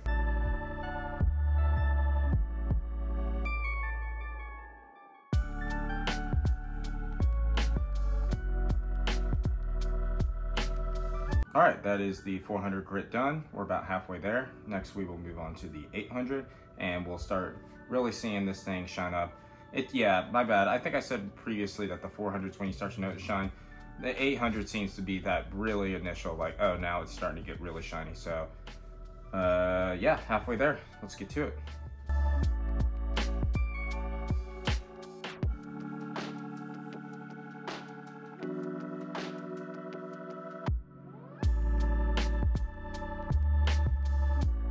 All right, that is the 800 grit done.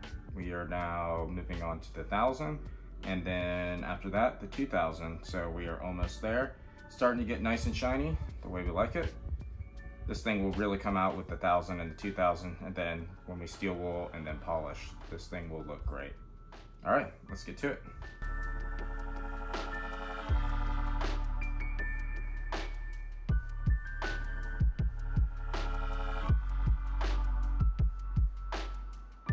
All right, that is the 1000 grit done on the bolt. Got one more remaining. We got the 2000. And after, as I said, we will steel wool and then use some metal polisher. Let's get to it.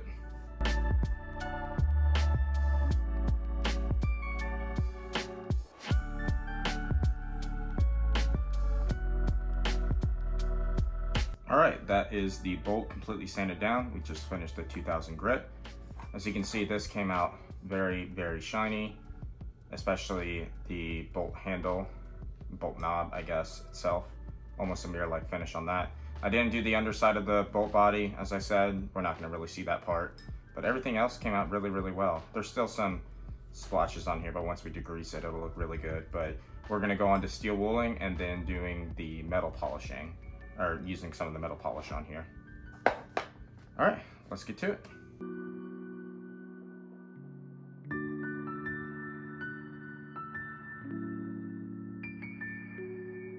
All right, now it is time for us to do the last step, which is using our metal polish. This is Flitz polish. It works really, really well. I've used it on pretty much all of my previous guns, especially when it comes to the bolts. Gives it that nice, final, shiny finish that we like. All righty, let's get to it.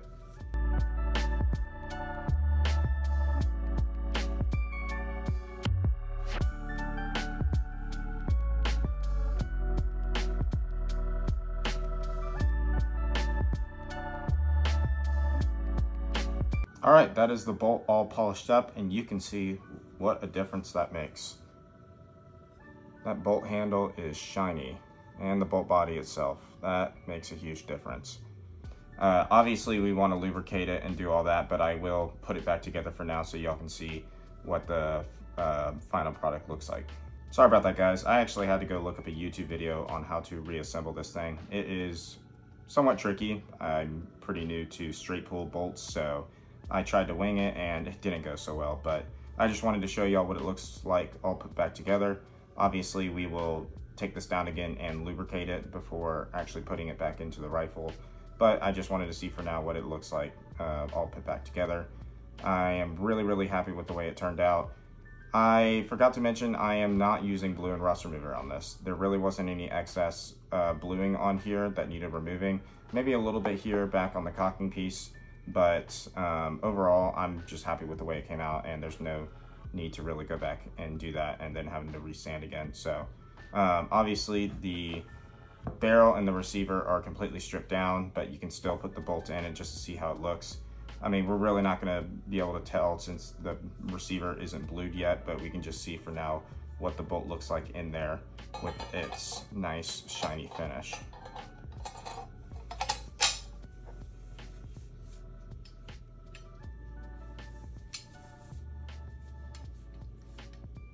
Yeah, that looks great.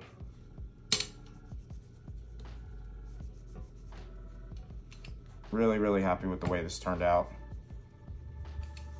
Now, I couldn't tell when I first got it if the bolt was in fact blued or if it was just buildup of residue over time.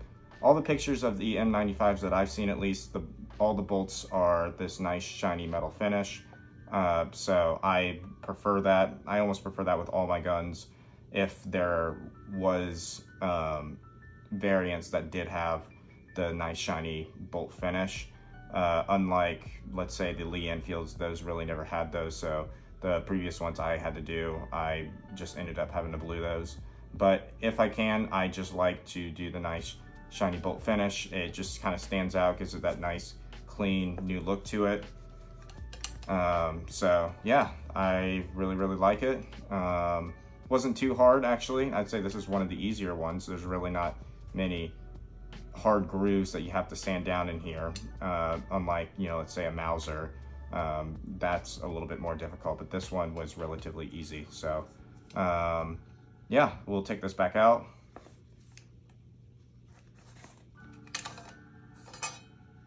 Set that aside. And the next thing we're going to move on to is the barrel and the receiver, sanding this down and getting it ready for bluing. I'm actually, in the past, I have done them all in chunks, where I do the receiver, I sand that down first, then the barrel. But like all the other parts, I think I might just do the whole thing with each sandpaper one at a time, where we just do, you know, 120 and do all of it and then move on. That way we can, you know, don't have to keep going back and forth with all the different sandpapers again and again and again. So this thing is degreased and ready for sanding, so we will get on to that. See y'all in a bit. All right, guys, we're back. We have the barrel and receiver that we are gonna go ahead and sand down. We have it fully stripped and degreased, as previously mentioned. I think I said that I like doing the receiver first, then the barrel, but previously I stated too that I think this time around I'm just gonna try and do this all at once with the same sandpaper that we will be using, the 120 grit that we're starting off with. That way we don't have to keep switching back and forth between sandpapers. This will be a long process. It is late here, so I don't know how much I will end up doing today, but I'm just gonna do as much as I can before I hit the sack. So we will just start off doing the receiver with the 120 and then moving to the barrel with the 120. So I don't know how well y'all can see this, but the top of the receiver is almost all the bluing is gone, but the bottom of the receiver, which doesn't see any kind of the environment or whatever, just because it's covered with the stock, still has its original bluing on there. I do like to still take that down. That way it's evenly matched. It's just kind of weird if you don't do that. Even if you don't see it, it just comes out a little bit weird. It'd be different if it's like a screw or something, because that's actually, you know, in the wood and you're not really gonna see it. But if you do end up taking this off, it'll look just kind of weird. It's like, oh, that's not original. Even though it's not, you want it to just look as original as possible. The degreasing process, we were able to get most of the surface rust off, but there's still some on here on the barrel, but that will come off fairly easy. Yeah, so I went ahead and degreased this too, so we are ready to go. The inside of the receiver here, I do some sanding in there. I don't really do the bore because we polish the bore. You don't have to really worry too much about sanding in here if you're going to hurt the operation of the gun, because we end up doing a fine 2000 grit on there. Well, you know, we move up the chain, but it actually ends up helping, I found, on most guns, and it does not affect the operation. But yeah, anyways, let's get started.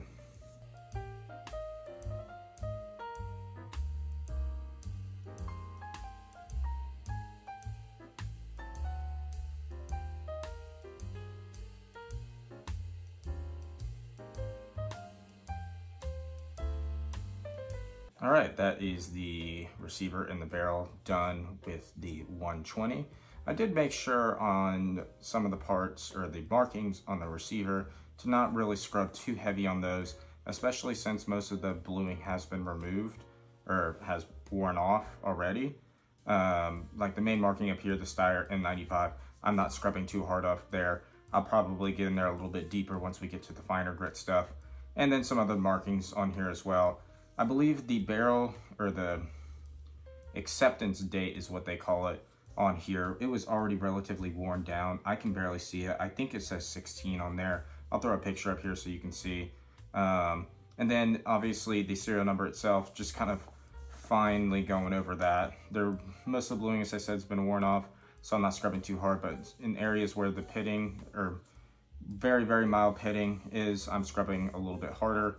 And then the barrel, since we're not gonna see it when the wood's covered up, I go pretty heavily on that. The only part of the barrel that you really see is this end piece here, and I do give that a good scrub as well. But yeah, so far so good. Moving on to the 220.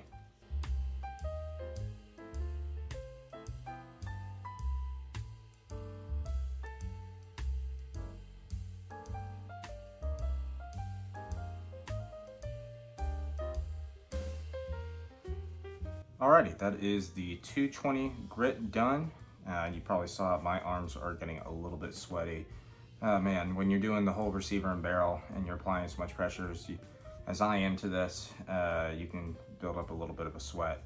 But it should get a little bit easier from here. We are now moving on to 400. So after that, we'll be about halfway there.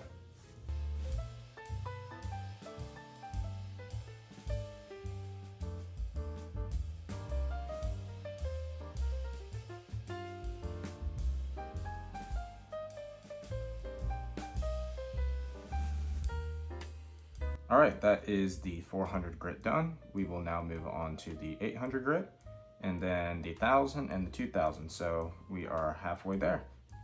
And then obviously steel wooling when we're done as well. But for the most part, sandpaper, we are halfway there.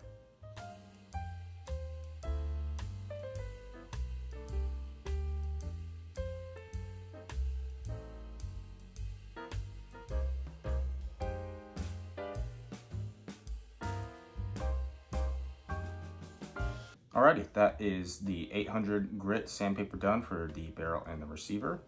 2 sandpapers left, 1000 and 2000. So this 1000, we should definitely see a difference. This is when it really starts to shine up, and then obviously the 2000 is when it really comes out. And since we're bluing, we're not going to be using the metal polisher like we did on the bolt.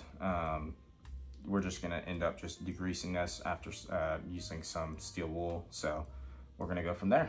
Alrighty, moving on. 1000 grit.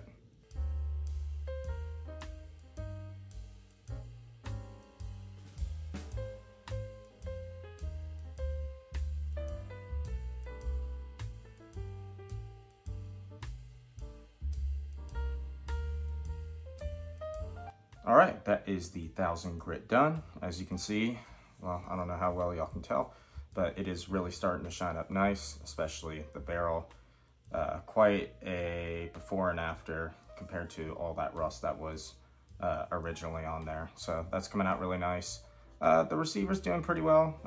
There is a minor pitting, I guess what you call it, on top of this receiver. I'm not trying to wear that down too much just because of the marking. As I said, it's not that big of an issue that I've found in the past, but this will still blue up nicely. Most of that pitting, it's going to be hard to get out, but we will see what the 2000 does. I expect that it will be much shinier once we're done with that. And then we'll have the steel wool and we will be done. All right, let's get to it.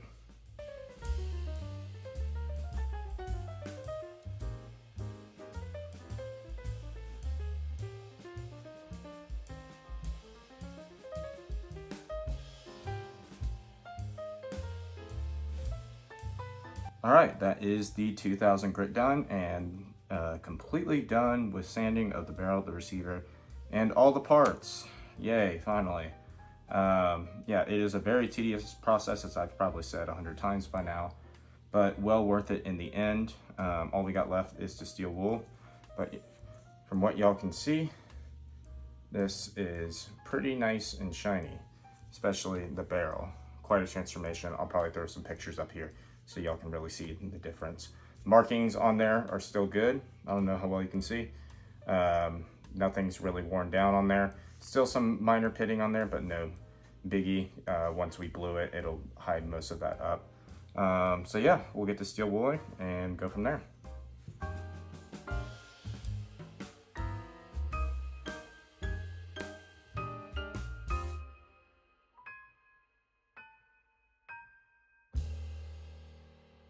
All right, we just finished steel wooling. That is it for the barrel and the receiver. We will go on to cleaning and degreasing this again, getting that ready for the bluing process. But yeah, that completes all of the parts, sanding them down, getting them ready for the bluing. It is quite a long process, but well worth it in the end. As I've mentioned, I'll probably throw all the parts back up here just so you can see all that we have done. And I will actually probably show you all the sandpaper we've gone through. I'll probably have people comment that you don't actually have to do all of those different sandpapers. You can just do, you know, 220, then 800, then 2000. But there's no harm in doing them step by step like I do. I have gotten this nice shiny metal finish doing that process. Yeah, it is a lot of work, but every gun that I've done has come out very, very nice. And it is quite rewarding once you get the final product. So yeah, I'll get all the other parts out and we'll show you just kind of everything combined, and then just kind of all the sandpaper we've used. All right, I got all the parts laid out. Just doing a recap, we started with the screws, sanding those down, and then moved on to these bigger pieces like the butt plate, the lower, the trigger guard and magazine housing, the sight, the barrel bands, all of that. That was a tedious process. And then we did the bolt, obviously, and you can see how well that came out, especially after we did the metal polish on it. And then as we just did, the barrel and the receiver. So yeah, that is all the parts sanded down, nice and shinied up. All of these are ready for bluing, and as I've said, we are gonna do it kind of the same way we did with sanding in the steps, where we do the smallest parts first, the screws and whatnot, the bigger parts, and then we're leaving the bolt out, as I've said, and then we finish with the barrel and the receiver. And then once we're done with that, we'll move on to refinishing the stock. I'll probably do that while I'm doing the bluing process, since you gotta let some of it sit and dry, but I'll throw all that video in the section after the bluing. So yeah, if you've made it this far, appreciate it. This has been quite a fun restoration. A lot of time and work put into it, but once we see the finished result, I know it'll be well worth it. So, oh yeah, I'll go ahead and show you all the sandpaper that we've used. All right, well, here is all the sandpaper that we've used on all of the metal parts, and it is a lot more than I thought it was. And you look at this and I kind of ask the same question. It's like, oh, is that all really necessary? But as I've said, to get the success and the perfection that I like out of my guns, this has been the best way of doing it. There are other ways of doing it, but as I said, it really doesn't get all of that excess bluing off and gives you that nice shiny finish. But yeah, when you look at it, it is quite a lot.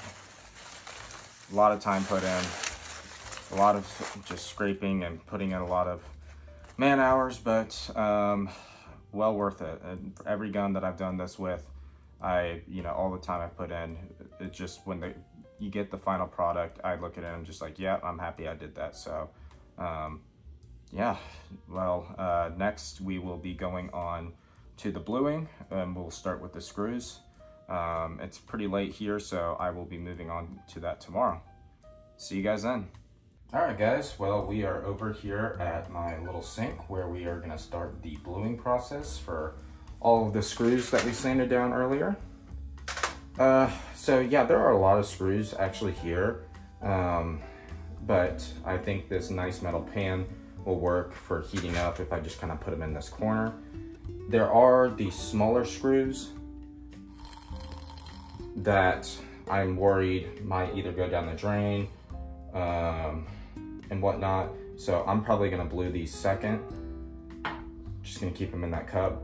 So just to recap, we have our cleaner and degreaser here. I just used some regular hand soap and some of this crud cutter. Just a little bit of a mixture of both. Seems to work well. We are gonna start with the super blue. As I've said before, super blue seems to get the bluing application evenly on the first few coats. It doesn't really give me that dark color. I don't know why. As I've said, I'm probably not gonna keep saying that over and over, but just know for now, we're gonna start with the super blue, probably do 2 applications of that, and then do the perma blue and probably 2 applications of that. Since these are the screws, they for some reason seem to get darker quicker than say the bigger parts like the magazine housing and the trigger guard. So first thing we're gonna do is go ahead and thoroughly degrease these again, wipe them down, and then we'll heat them up and do our finished application. All right.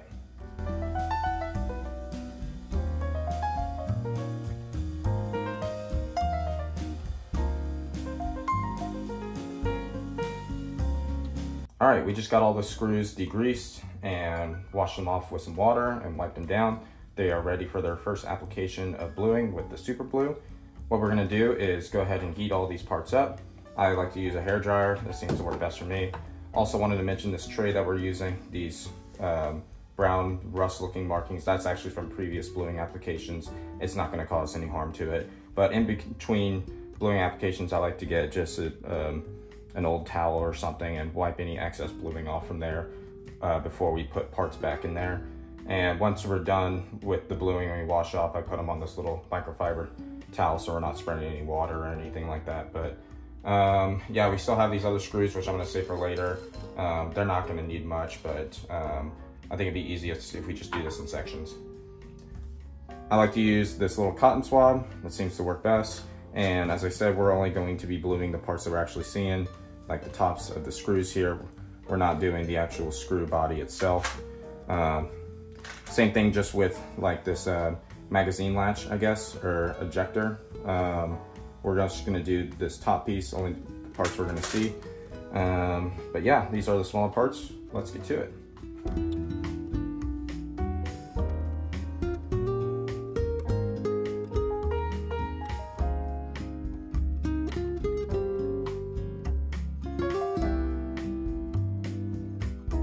All right, we are ready for our second application of super blue. We'll go ahead and heat these up again and get that on.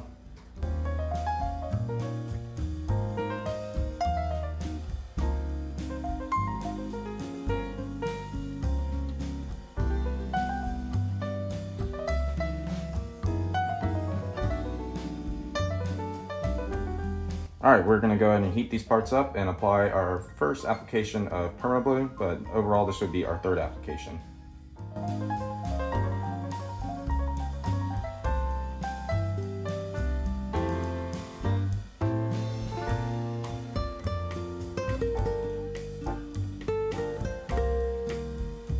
All right, all those parts are degreased and we just got one more application of the perma blue and we'll be done. And we'll move on to these next, these really, really small screws.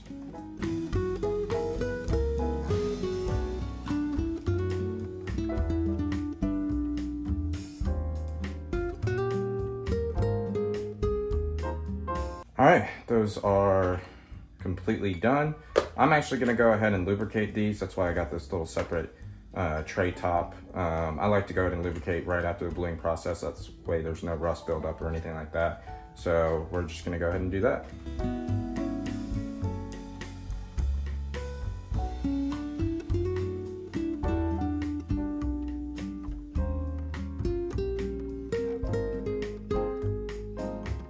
All right, that is all the parts lubricated and oiled down. The oil really seems to bring out that darker color that we like. It really, really makes the difference, as you can see. Happy with the way these turned out. I'm gonna set these aside back in their plastic bag and we'll do these small screws. I don't know if I'll throw that in this video or not, but just know that we are gonna do those. All right guys, we're back at the sink. I decided I'm actually gonna do these bigger parts inside since it is brutally hot out here in Texas. So I think this will be adequate for now. Just kind of like we did with the screws, we're gonna go ahead and degrease all the parts. I'm planning to do about 4 applications of the super blue and 4 of the perma. We'll see how 2 to 3 comes out with the super blue. If it's not getting any darker after the 3rd, we'll move on to the perma blue, but we'll just go from there. I'm gonna try and heat all of this stuff up and do it all at once. As I said, for me at least, leaving the bluing on there more than a minute hasn't hurt it. I know in the directions it says don't do that, but I haven't seen any flaw in doing that because you can just get it out with the steel wool and from the cleaning and degreasing. So yeah, let's go ahead and get these degreased and we'll get ready for the bluing.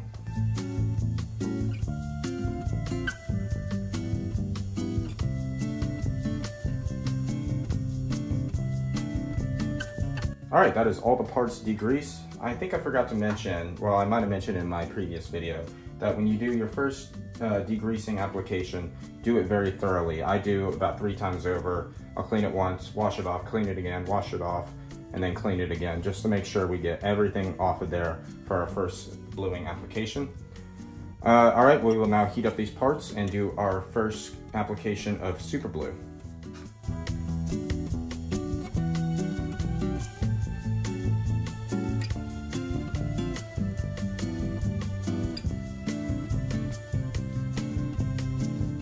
All right, we got it all degreased. It is a tedious process. I've been using that word a lot.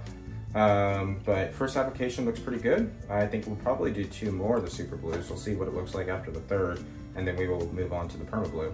But for now, let's get these heated up and ready for bluing.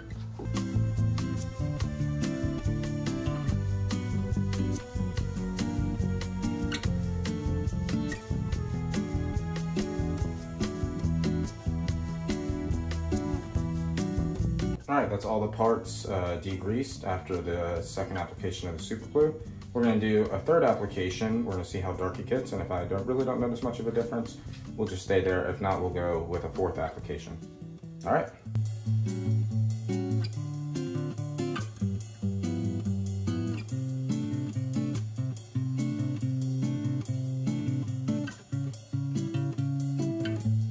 All right, that is everything degreased, and we're now ready to do our perma blue. I think we'll probably do about 3 to 4 applications. We'll just see how dark we can get it. Probably 4, but we'll see. But anyways, let's heat it up and get ready.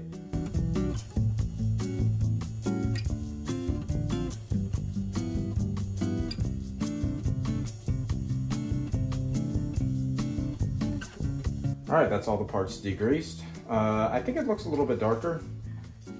Usually the first perma blue, you're not gonna see too much. That's why we end up doing 4 of those, but definitely a little bit better after the super blue. So we'll go ahead and heat these up and do the 2nd application of the perma.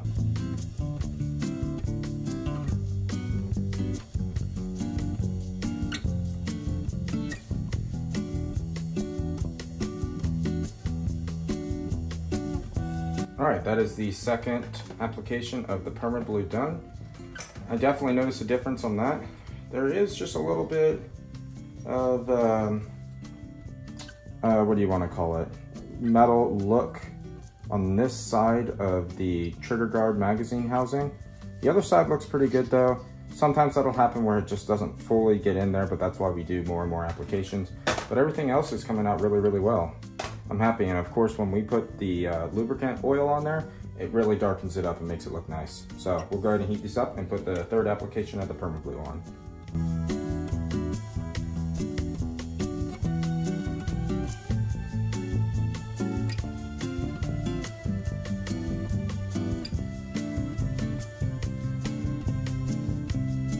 All right, that's all the parts degreased with the 3rd application of the perma blue. This will be our last one. The only piece that I wasn't really able to get was this sight ladder adjustment button. I don't know how well you can see, but there's a little bit of kind of that metal shiny finish right there. I might just end up resanding this down and doing it in conjunction with the barrel and the receiver, but everything else came out pretty well so far. There is a little bit of that shiny metal finish on this lower bit. The other side looks pretty good, but we'll see once we lubricate it how well it comes out. If I need to redo it, I'll redo it, but usually when we put the oil on it, it darkens up and you really can't tell the difference. So, all right, let's do the last one.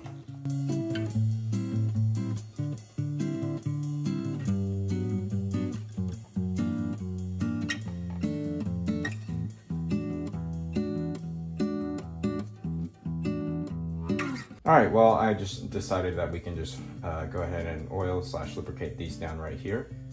This is hopefully gonna make these a lot darker.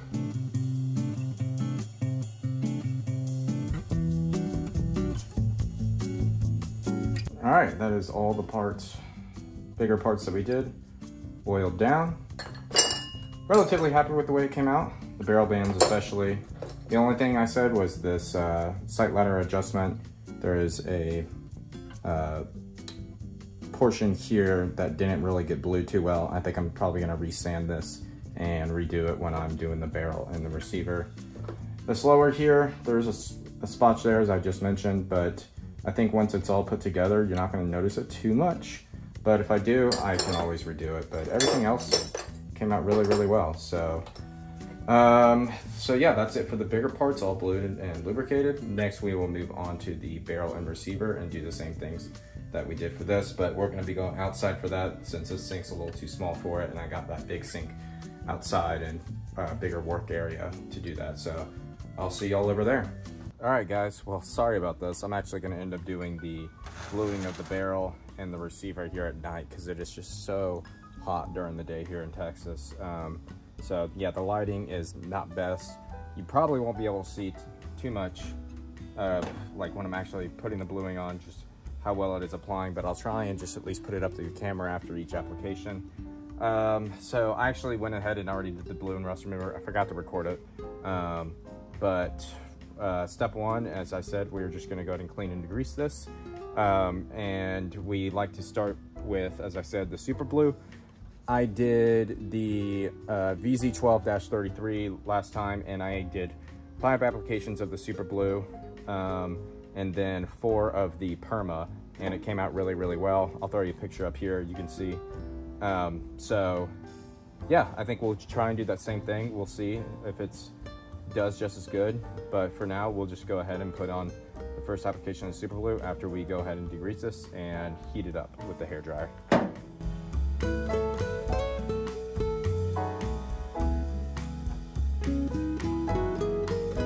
All right, we just got it degreased and we are ready to go ahead and heat it up.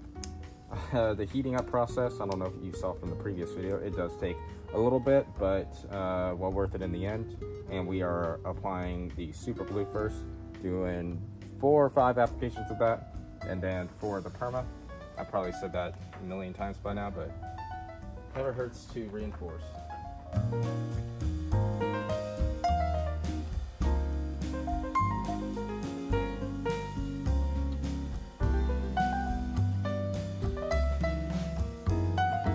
All right, let's heat this up and repeat.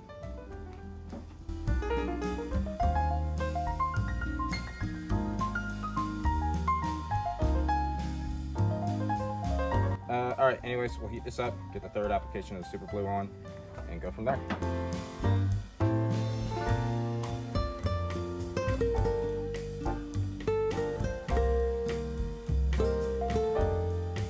All right, we're going on to the 4th application of the super blue. We'll do 1 more after this and then move on to the perma blue. Let's go ahead and heat this up and get that on.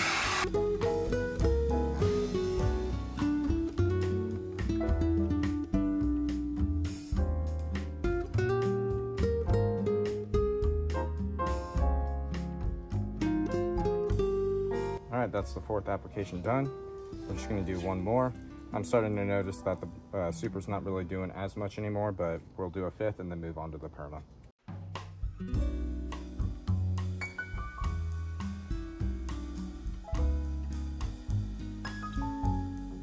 All right, you can see the super blue just helps it spread really evenly. It's not that dark, still somewhat shiny, but the perma is what really helps it get that nice final dark coat application, whatever that we like.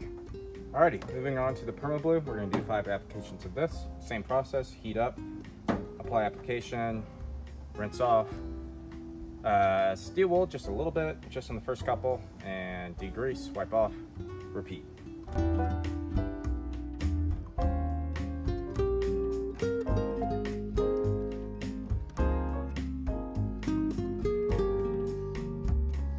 Alrighty, we're gonna get on to our 2nd coat of the perma blue.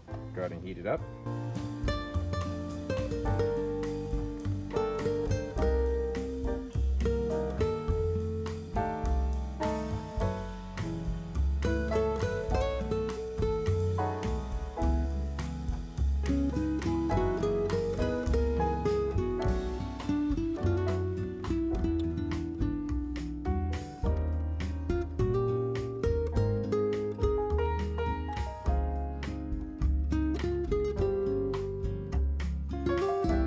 Alrighty, last application, guys. Sorry, that rack there just keeps falling over with the towel, so I just set it over there.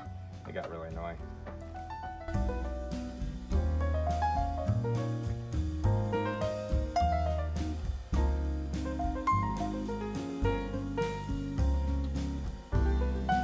Alrighty, final application of the PermaBlue done. Just gonna rinse it off, dry it off, take it inside, lubricate it, and we'll really be able to see how dark it got. It's so hard to tell with this light, but we'll see in there. If we need to keep doing coats, we can do it, but we'll go from there. Alrighty. Alright guys, we're back out in my garage where we just finished bluing the barrel and the receiver. It's hard to tell now, but I'm hoping that when we get this oil on there, it will darken up significantly. There is just a little bit of excess bluing and a little bit of rust on there, but that stuff comes out pretty easily. Once we go and we clean the bar and all that, I'll make sure to get all that excess stuff off of there. But I know it looks bad, but it's really not. It comes off really easy. But we're just going to go ahead and get this oiled up and see how she comes out.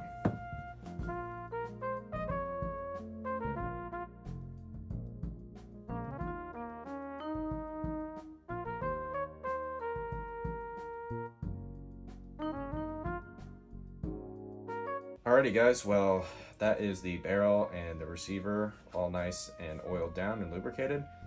As I was hoping, the oil and lubricant really made this come a lot darker the way we like it. It looks excellent. I'm really happy with the way this came out. I already went ahead and, well, the stock that we have is already finished. I mean, I'm not going to give you all a sneak preview now because that's going to be coming in the next video, but I was doing that in conjunction with the barrel and the receiver, and I went ahead just plop this in there, see what it looks like. It looks excellent, guys. I cannot wait for y'all to see it. So let's see, what do we have next? Obviously, we're going to get on to the stock next. That's going to be the next part of the video, but from just a time standpoint, if y'all want to know where I'm at with this, I'm pretty much done for the most part. I just need to put the polycrylic stain on the stock, and then obviously we're going to end up doing the polishing of the bore and the barrel. I'll save that for last. I might throw in this video, I might not, or I might just do that as a whole separate video in general since this video is going to be super long.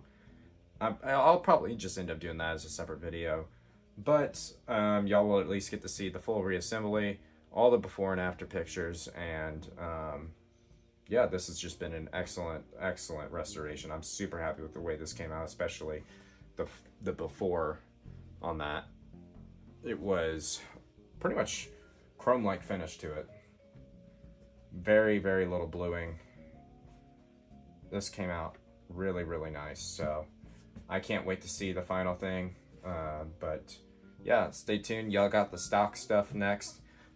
Just a heads up, there is a few portions I forgot to film properly. We did some wood filler I talked about that I didn't end up videoing, and I didn't video all of the sanding parts. Well, I did, but my grandpa was out here helping me, and I was talking to him a bunch, so y'all just see some portions of it. But I obviously have all the steps that y'all can follow. There's nothing crazy that y'all missed with that, but just a heads up with that. I mentioned it at the end too, but just going forward with that. Alrighty, anyways, I guess the next thing, it will be the stock, and then after that we will be putting this all together. See y'all then. Alright guys, we're outside with our stock. This is going to be the first step with the stock, which is going to be degreasing using some crud cutter and a little bit of goof off and some steel wool just to get the excess dirt and grime off before we use the wood stripper. I might end up washing this down with some water, may not. Sometimes I find that it helps open up the pores, I guess you want to call, in the wood, and allows that stripper to get in there a little bit better. We got our strippers over here. I'm going to end up using this one, but this is another one I have as well that works pretty good. We'll talk about that later, but we're just going to go ahead and degrease this and get most of this excess dirt and grime off.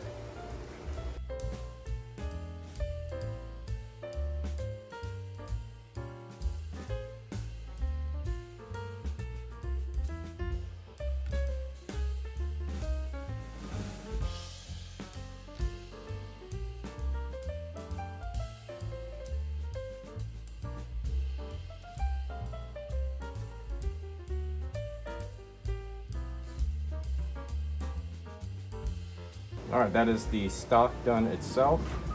Got a good amount of that dirt and grime off of it. But as I said, the stripper is really gonna be what gets that stain out of there and any excess dirt and grime. We'll just do this upper handguard.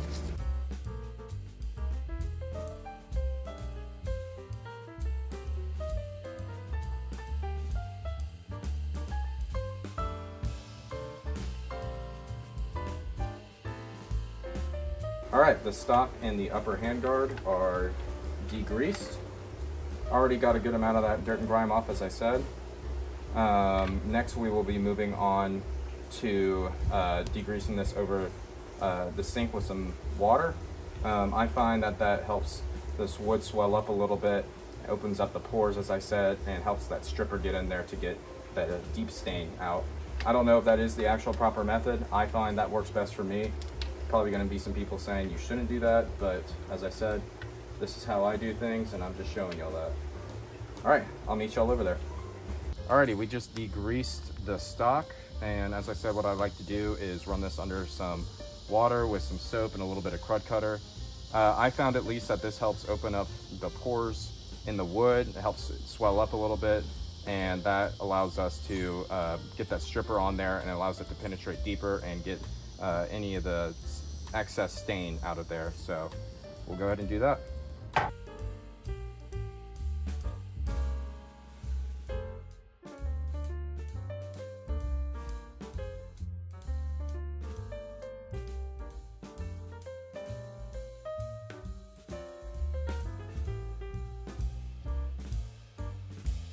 All right, that's the upper handguard degreased and washed off with water. You can see the stock looks like almost all the stain was already pulled off, but that's just it swelling up. So this will make it easier for the stripper to get in there and remove all the excess stain. So we'll move over there and we'll get that done. All right, guys, we got our wood stripper. We're just gonna go ahead and apply an even coat on the stock and the upper handguard. Obviously use gloves with this because this stuff will burn you. Well, not burn you, but it is not pleasant to have on your skin. And obviously wear protective goggles.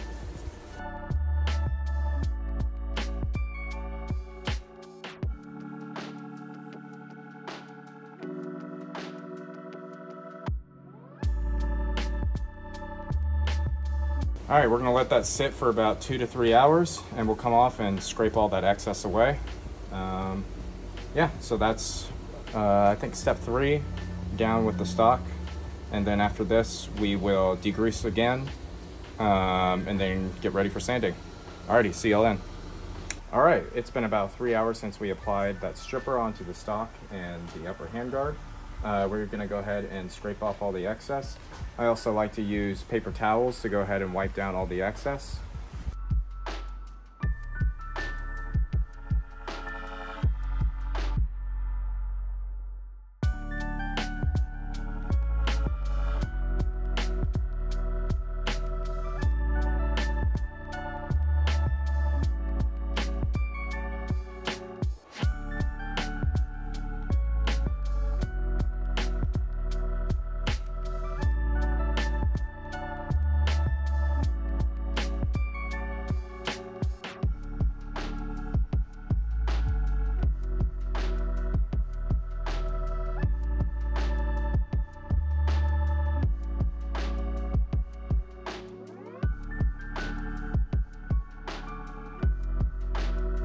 All right, we got everything scraped off for the most part. I know it doesn't look perfect, but once we get over and we degrease it and get some goof off and some of the crud cutter on here and get it under water and steel wool, it'll really make a difference, and all the rest of this stripper will come off. So we'll move over there.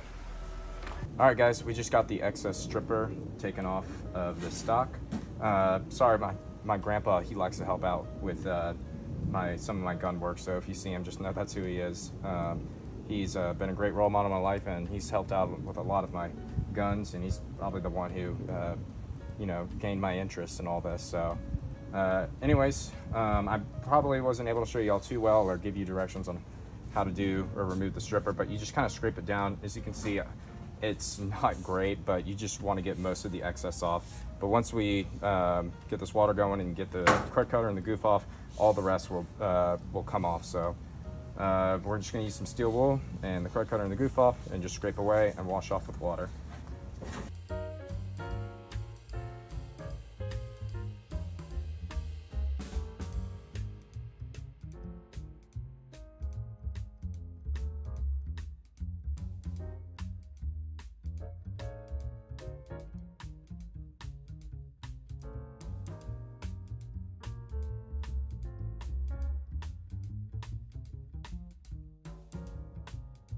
All right, the upper handguard is degreased. As I said, the next process for the stock will be the sanding, and then do the pre-stain, and then the actual stain itself, and then a clear thing of polyacrylic. All right, see y'all then. All right, guys, we are back out in my garage where we are going to start sanding down the stock. We just finished degreasing this thing after the wood stripper, and as you can see, almost all of the stain is gone. It looks really, really good. I have some plans on this. As you can see, there is this chunk near the back of the receiver that has been replaced or repaired. I do have some wood filler, and I think what I might do is I'm just going to start sanding this down, see how much that actually, you know, comes out to where it's nice and even with the rest of the stock. But if not, I'm thinking I might just kind of open this up a little bit and get some wood filler in before we do the actual staining. The rest of the gun, there's really not any dings. I think there's a couple up here that I might put a little bit of wood filler in. But for the most part, this is pretty good. We are going to start just like we do with the metal parts. We're going to start with our heaviest grit, which is the 120, and we're going to go 120 up to 220, 400, and then finish with 800 and some steel wool just to give it a nice smooth finish. So I like to start from the buttstock up to the front and do the other side, and then do the bottom and the top, and then obviously the handguard.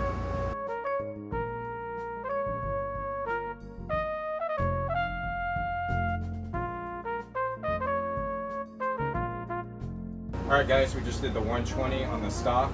That is the heaviest grit we do. So far so good. Everything looks relatively good. There's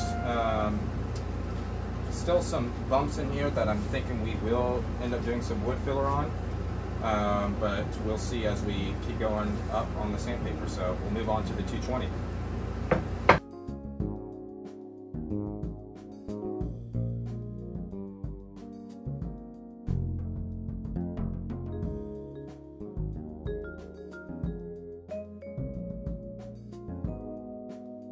Alright, that is the stock done with the 220 grit. We're now going to move on to the 400, and then after that do the 800 and a little bit of steel wool, and then we'll go on to the filling. We'll figure that out on later, but for now we'll just finish the sanding bit.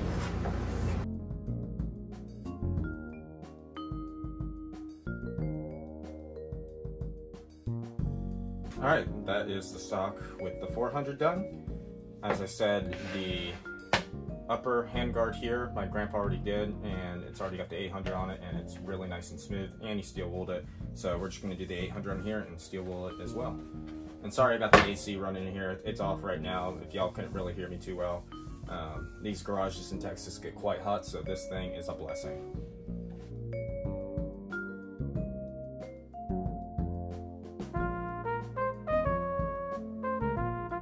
Alright, and that is the sanding complete. I will just do a little bit of steel wooling just to finish it off, and as I said, from there we'll go on and look at the wood filler and what parts we need to do for that. I haven't really done much, but I'm going to experiment with this gun. As I said, you know, it's a trial and error process, so if it works, great. If it doesn't, no biggie. I'll know that it doesn't work too well.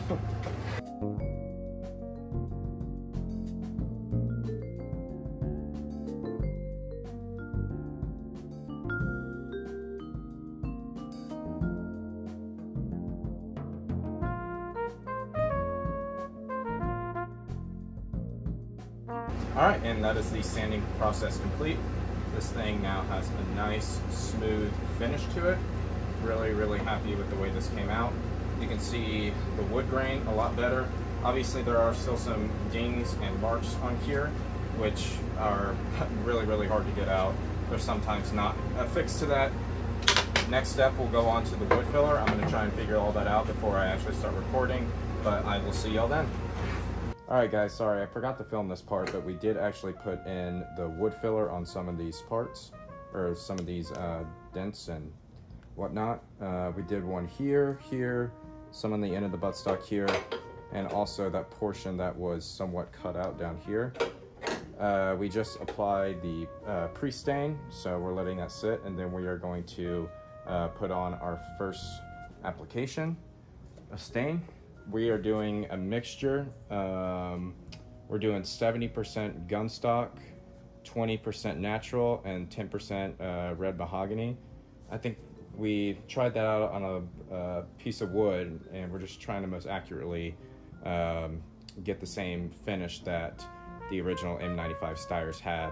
I'll throw a picture up here you can see of what an original one looks like. So I think it'll come out somewhat close. If it doesn't, I like the color that it did come out on the piece of wood we had. So we'll just let this pre-stain finish drying, and we'll apply our first coat.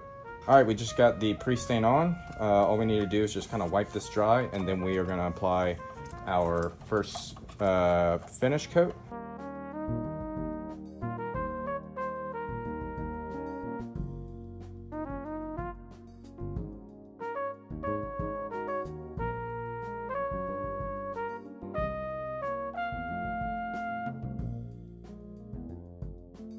All right, guys, that is it. First stain on, and I absolutely love the color. I will throw up a picture of what I was after and what we have here. I just love that kind of slight red wood look to it, just kind of that orange color. A lot of the M95s I saw have that kind of color to it. The, the fillings that we did, those didn't come out too bad. I don't know if I would do them again. They're not too noticeable, but I mean, it does give it a little bit of a smoother surface. Not too shabby, but probably next time just leave it be. Either way, I'm still happy with the way it came out. As I said, this thing is a trial and error type situation. You don't know till you try it. But still happy I did it. Just to say, I know I won't end up liking it too much, but I mean, it's smooth. I wonder if there's a way I can give it a little bit of a remedy, give it a little bit of a darker color. I don't think it would be too hard. I'm just gonna go ahead and match this handguard up with it, see how it looks.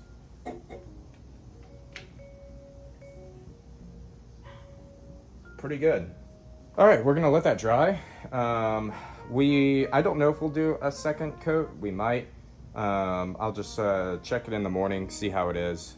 But usually if after the first coat, if I like the way it is, I don't put on a second coat. You can, but you know, in the end, we're just gonna end up putting that protective polyacrylic stain on there, just to finish it off. And if one coat's enough, and then putting that polyacrylic on, then it's fine. You don't need to mess with it, because as of right now, this looks pretty darn good. But yeah, we'll check it out in the morning.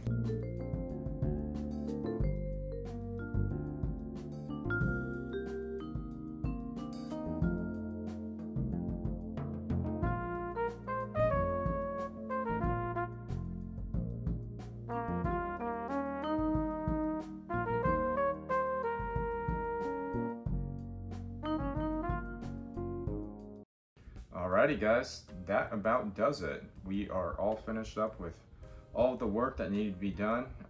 I want to apologize, I didn't get to film the polyacrylic application to the stock. My phone died and I thought it was recording, but I guess not. But yeah, everything is done. We started with all the screws, sanding those down, and then sanding down all the bigger parts, sanding down the bolt, and then the barrel and the receiver. And then obviously we started bluing, same order with the screws, the bigger parts.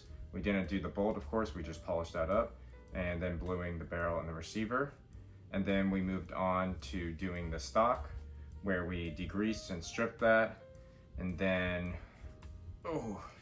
sand that down, and then we stained it. We preconditioned, stained it. I think I ended up doing about 2 to 3 applications. It really looks great. It has that nice red mahogany look that the M95 Steyrs kind of have that I've seen. But I just love the color of that. That came out excellent. And then we finished up by polishing the bore and the barrel. And that was an extremely tedious process as well. It was disgusting. Probably the worst I've seen out of all my guns. But nevertheless, I was able to get most of it out. It looks much better. I probably showed y'all some before and after pictures, but really, really happy with the way that came out. The next step, as I previously mentioned, when we're going over the full sheet of the restoration steps, is we are going to wipe down all the excess lubricant that we've had on all of these parts. And then we are going to lightly oil down the parts again.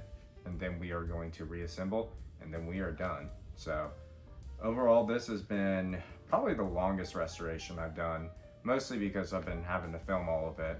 The previous one we did with the Mauser VZ12-33, I didn't film all of it. I only filmed the bluing of the barrel and the receiver. But since I'm so new to the YouTube and the, shooting the videos and having all of that, I'm extra careful. Well, I at least tried. I did miss a few things, but there's just so much involved. I think I got over about 20 hours of footage I have to go through and condense. So, but I mean, I'll get to that. So I don't know when this YouTube video will come out.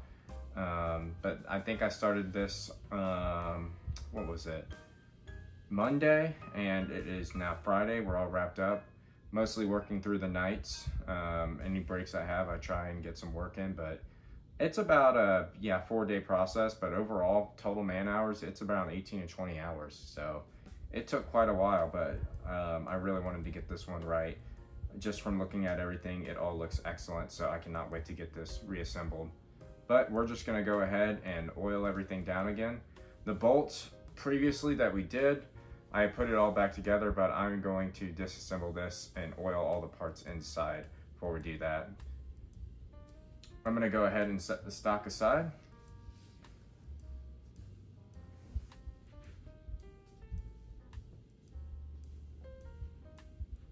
And go ahead and take down this bolt and oil it up.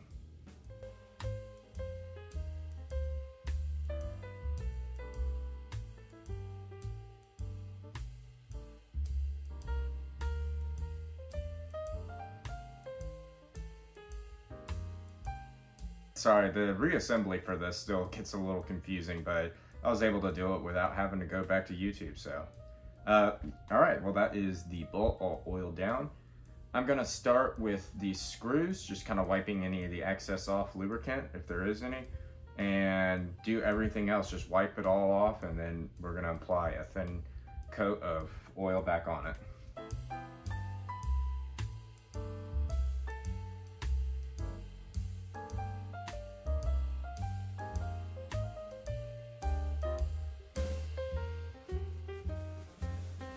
All right, that is the bigger parts wiped down and re-oiled.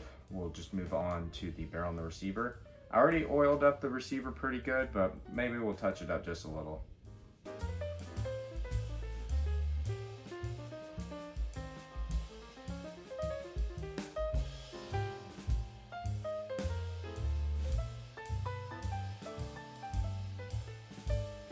All right, guys, that is the barrel and the receiver all oiled up. All that's left to do is reassemble this thing. I've never reassembled an M95 Steyr before, so I might just wing this. There might be a point I have to go look at some YouTube videos again to see how it's all done, especially given how many screws and little parts we have. But I think for the most part, I'll just speed up this portion of the video. I won't really do much talking, but just so y'all can see the thing being put back together. But all right, I'll see y'all on the other side.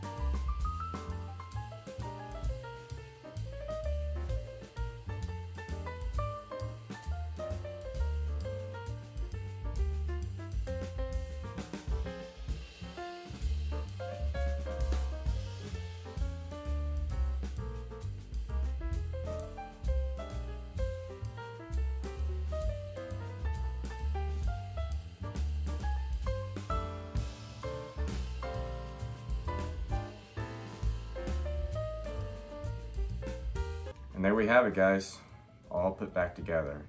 I'm sorry if I was skipping a bunch of the assembly process. I had to actually go over and look to see how some of this went back together, especially the lower here with the magazine spring and all that, and the trigger too.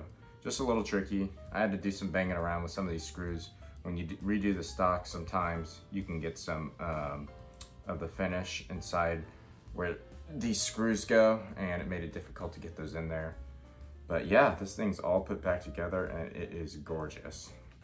I am so happy with the way this came out. This is, yeah, probably the most hours I've ever put into a restoration, but it is well worth it, as you can see.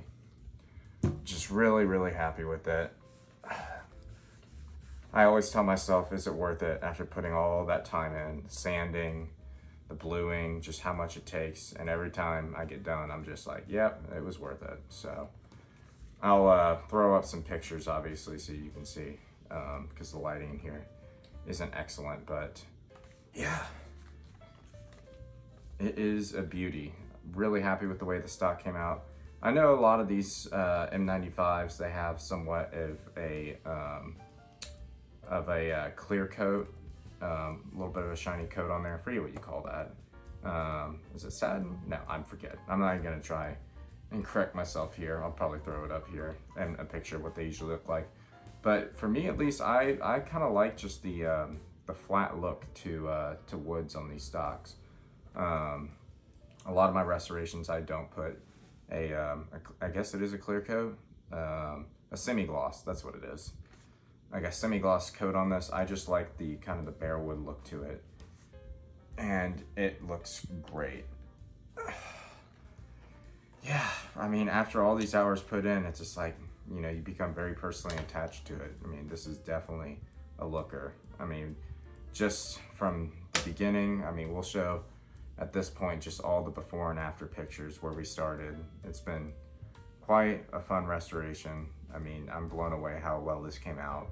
I was worried that the receiver, especially, just how worn down it was. Well, with all the excess bluing gone, if we would really be able to get in there and get it nice and blued, and we did. The bolt looks great. Runs smooth. Really, really happy with it. And all the work we did with the barrel and the bore too. I know if I ever shoot it, that it'll be well worth it as well. I know the ammo, as I said, is really hard to come by. Since this is the original caliber it came in, or the gun was produced, the 8x50R, and most of them got converted over to the 8x56. Sorry if I'm putting my words together is a little tough right now. It's late here. I've spent a lot of time trying to reassemble this thing and get it all wrapped up tonight so I could do a video on it. I was just eager to see the way this thing came out, and yeah, I'm glad I did it tonight because I'm just so happy with it. So anyways, yeah, thank y'all again. This has been really, really fun.